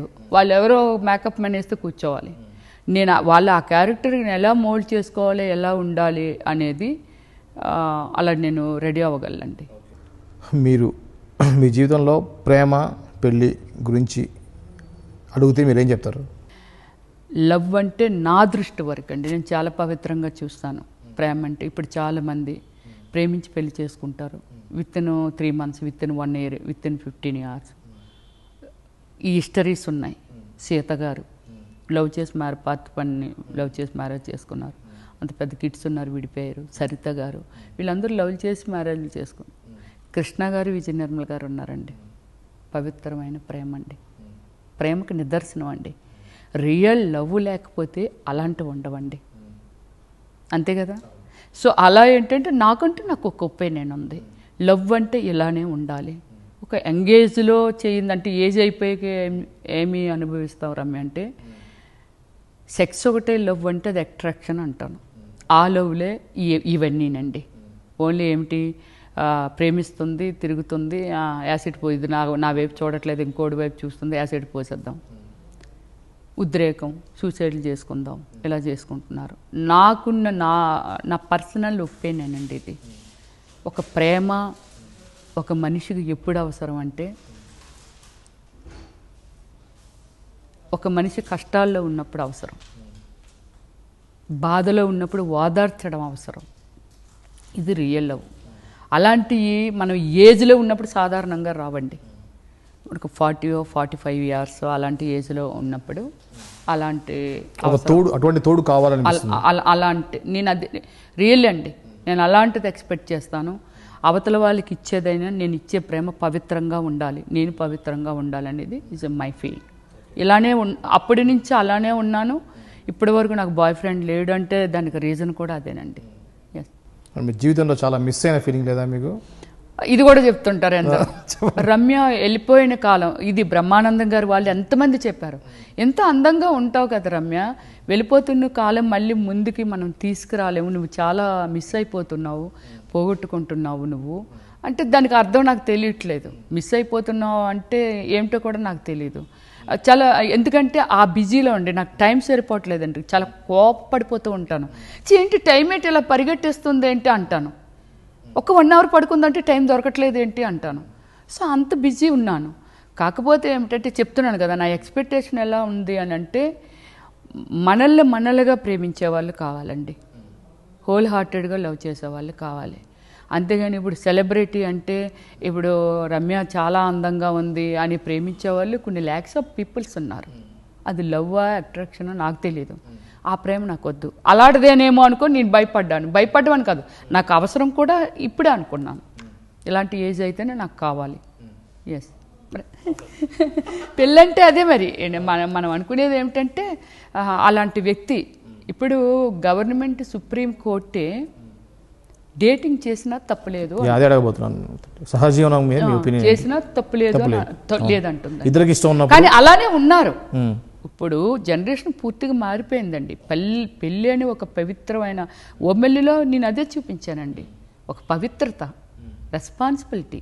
భర్త ఎలాంటి వాడైనా అంటే నా ఫీలింగు అంటే నేను క్రియేట్ చేశానంటే ఆల్మోస్ట్ నా టేస్ట్ అదే అయ్యి ఉంటుందిగా, అందుకే అలా చేశానేమో. అందరూ అదే అంటారు, అమ్మా నీ కరెక్ట్గా నీ మైండ్ సెట్ నువ్వు ఓమల్లి నీ క్యారెక్టర్ మీద పెట్టేసావా అంటారు. నా మైండ్ సెట్ కూడా అలాంటిదండి, ఏది చూసినా చాలా పవిత్రంగా చూస్తాను నేను అలానే ఉండాలని అనుకుంటాను. అంటే జీవితంలో తప్పే చేయొద్దు అనేవాడు ఏ పని చేయడం తప్పే. మామూలుగా ఇప్పుడు పని చేస్తూ ఉన్నప్పుడు తప్పు ఒప్పు తెలుస్తుంది, అది ఒక పని చేయకుంటే తప్పు చేసే అవకాశం ఉండదు. సో అలానే మీరు ఒక క్రష్లో పడి ఒక అబ్బాయి ఒక లవ్లో ఉంటే అప్పుడు మీకు తెలిసేది వాట్ ఈజ్ వాట్ అనేది తెలిసేదేమో. అది తెలిసేదేముంటుంది నష్టపోయిన తర్వాత. అంటే ఆ ఎక్స్పీరియన్స్ ఎందుకు ఫేస్ చేయాలంటాను, ఆ ఎక్స్పీరియన్స్ ఎందుకు బాధపడాలి అంటాను. మీరు టీన్స్లో వచ్చారు, 15-16లో మీరు ఇండస్ట్రీకి వచ్చారు. అంటే అప్పటి నుంచి ఇంత జర్నీలో మీకు ఎప్పుడు ఎక్కడ క్రష్ కలగలేదా? ఈ అబ్బాయి బాగున్నాడు, ఇతను బాగున్నాడు, ఇతను అయితే బాగుండు అనేది మీకు అనిపించలేదండి. ఆ నిర్ణయాలు నేను ఎప్పుడు తీసుకోలేదు. వీడు బాగున్నాడు అని కాదు, బాగున్న వాళ్ళు కూడా నన్ను ప్రపోజ్ చేసిన వాళ్ళు ఎంతోమంది ఉన్నారండి, చాలా అందగాళ్ళు నన్ను ప్రపోజ్ చేసిన వాళ్ళు ఉన్నారు. సో కలిసి ఉందాము, లేకపోతే నువ్వంటే నాకు ఇష్టం, నేను మ్యారేజ్ చేసుకుందాం అనుకుంటున్నాను. అలాగే యూఎస్ఏలో చాలామంది నన్ను ప్రపోజ్ చేశారు, నువ్వు ఇక్కడ ఉండిపోవచ్చు కదా, కలిసి ఉందాము అది ఇది అని. సో నాకు అన్ని థాట్స్ లేవు. ఇక్కడుండి ఏం తింటాం, ఇప్పుడు నాకు అక్కడైతే సర్వెంట్స్ ఉన్నారు, ఇక్కడికంటే మంచి లైఫ్ నాకు లీడ్ చేస్తున్నాను. నేను చెప్తానండి, నేను తప్పు ఇండియాలో నేను అక్కడ మాట్లాడే విధానం, ఇక్కడ ఉండి ఏం చేస్తాను, నీకేం కావాలన్నా చేస్తాను అంటే ఏం చేస్తాం, ఇంతకంటే మనం తెలియలేము. ఇంతకంటే ఒక ఇంద్రబాబు నాటి ఇల్లు ఉంది, ఒక ఇంట్లో ఇంతకంటే ఏం చేయగలము. ఇక్కడ ఇండస్ట్రీ ఉంది, ఇక్కడైతే ఇండస్ట్రీ ఉంది ఇండియాలో. ఇండస్ట్రీ ఉందని కాదండి, మన వాళ్ళు మన ఇది కొన్ని ఫీలింగ్స్ ఉన్నాయి కదా. సో దానివల్ల ఏమిటంటే ఇక్కడకంటే అక్కడ ఏం చేయగలవు, నువ్వు నాకు ఎక్స్ట్రా ఇచ్చేది ఏముంది. నేను మాట్లాడే విధానం అలా మాట్లాడాను అంతే, వాళ్ళతోని నేను కాంప్రమైజ్ అవ్వకుండా అలాగా కొట్టిపారేస్తాను అన్నమాట. సో ఓకే, ఇప్పుడు మరి ఎప్పుడు అని అంటే ఓకే ఆఫ్టర్ 2-3 hours తర్వాత నాకు అలాంటి వ్యక్తి తారసపడితే, ఒక మంచి వ్యక్తి నన్నుగా రెస్పెక్ట్ చేయాలండి. నువ్వు రమ్యశ్రీవి, నేను మామూలుగానే మంచిదాన్ని, చాలా ఇన్నోసెంట్ మెంటాలిటీ నాది, ఇది నా personal, not a screen. So నేనేమంటానంటే నన్ను అర్థం చేసుకునే ఒక వ్యక్తి, ఇప్పుడు దిగితే కానీ లోతు తెలియదు అని చెప్తారు, వాడు వచ్చిన తర్వాత వాడు ఎలాంటి మనం ఎలా చెప్పగలం. బట్ ఆ ఏజ్కి ఏంటంటే కొంచెం మెచ్యూరిటీ వస్తుంది కాబట్టి స్టెబిలిటీగానే ఉంటారులే అనేది ఒక ఆలోచన అంతే. నేను ముందుగా స్టెప్ తీసుకోకపోవడం దగ్గర రీజన్ ఏంటంటే ఉద్రేకంలో ఉంటాం. సో ఏమో వాడు ఎలాంటోడో, నన్ను సిగరెట్లతో కాల్చేవాడా లేకపోతే మంచివాడా. బట్ నేను మంచిదాన్ని అయ్యి ఉండి నేను ఏమో ఏదైనా మాట్లాడుతూ ఏదైనా చేస్తుంటే నువ్వెందుకు అలా చేస్తున్నావు అని, ఇదంతా ఎందుకు అడేకు. సో దానికోసం అని ఏంటంటే అలా వెయిట్ చేస్తున్నారు. యా అంటే సహజీవనం మీద మీకు మంచి ఒపీనియన్ ఉంది. ఉంది అని అంటే నేను అంటాను, నేను చేస్తున్నాను లేదని గవర్నమెంట్కే ఒక మంచి ఒపీనియన్ కలిగినప్పుడు, గవర్నమెంట్ డిసిషన్ తీసుకున్నప్పుడు మనం ఎవరమి, కానీ చాలామంది అది ఫాలో చేస్తున్నారు కదా. మీరు దాన్ని సపోర్ట్ చేస్తున్నారంటే మీరు అలా ఏదన్నా సహజీవనంలో ఉన్నారా అని డౌట్ వస్తుంది.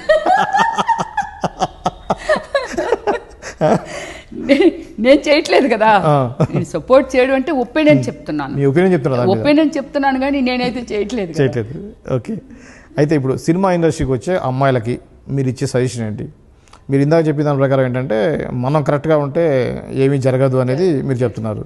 చాలామంది తెలుగు అమ్మాయిలకి ఏంటంటే తెలుగు ఇండస్ట్రీ అంటే ఏదో జరిగిపోతుంది ఇక్కడ అనేటువంటి ఒపీనియన్ ఉంది. సో కొత్తగా తెలుగు సినిమా రంగానికి వచ్చే అమ్మాయిలకి మీరు ఇచ్చే సజెషన్ ఏంటి?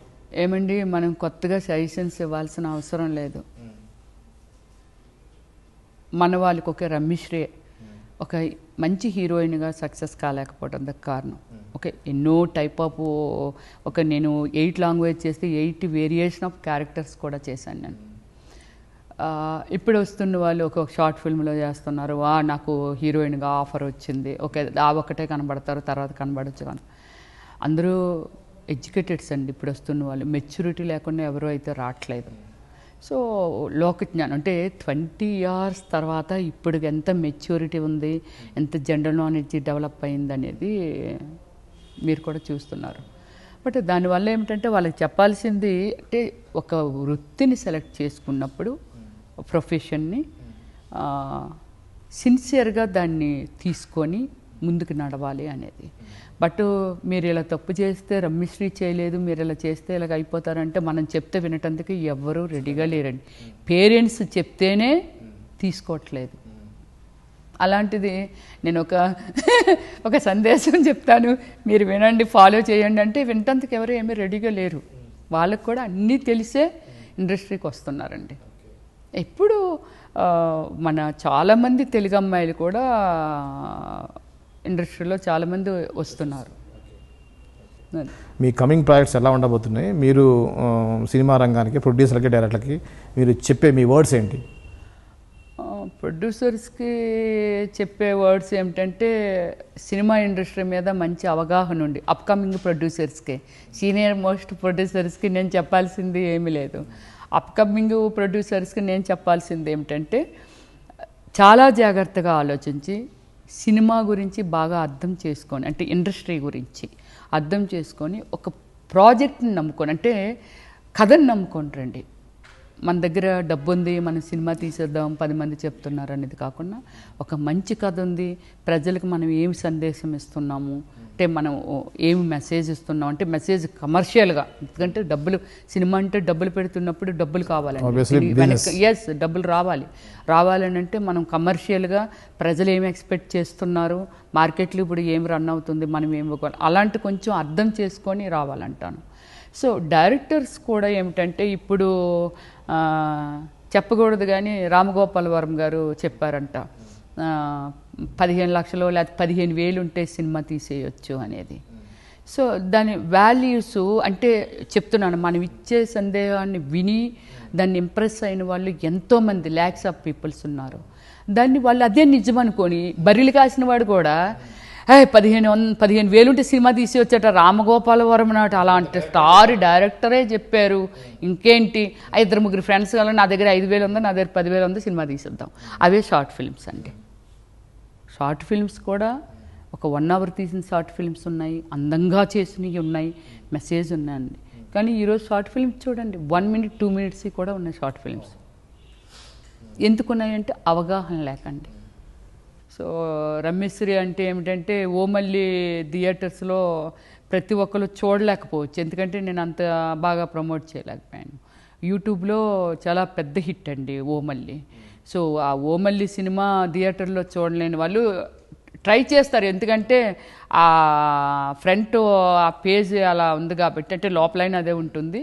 చూసి ఆ యూట్యూబ్లో ఓమల్లి సినిమా చూసిన తర్వాత రమ్యశ్రీ గారండి క్యారెక్టర్ డిమాండ్ చేసినంత వరకు, అంటే ఒక డైరెక్టర్కి ఈ క్యారెక్టర్ ఇలా ఉంటుంది రమ్య గారు మీరు చేయాలంటే సారీ అండి నేను చేయనండి అనే ప్రసక్తి అయితే లేదండి. క్యారెక్టర్ డిమాండ్ వరకు ఎలాంటి క్యారెక్టర్ అయినా నేను చేయటం.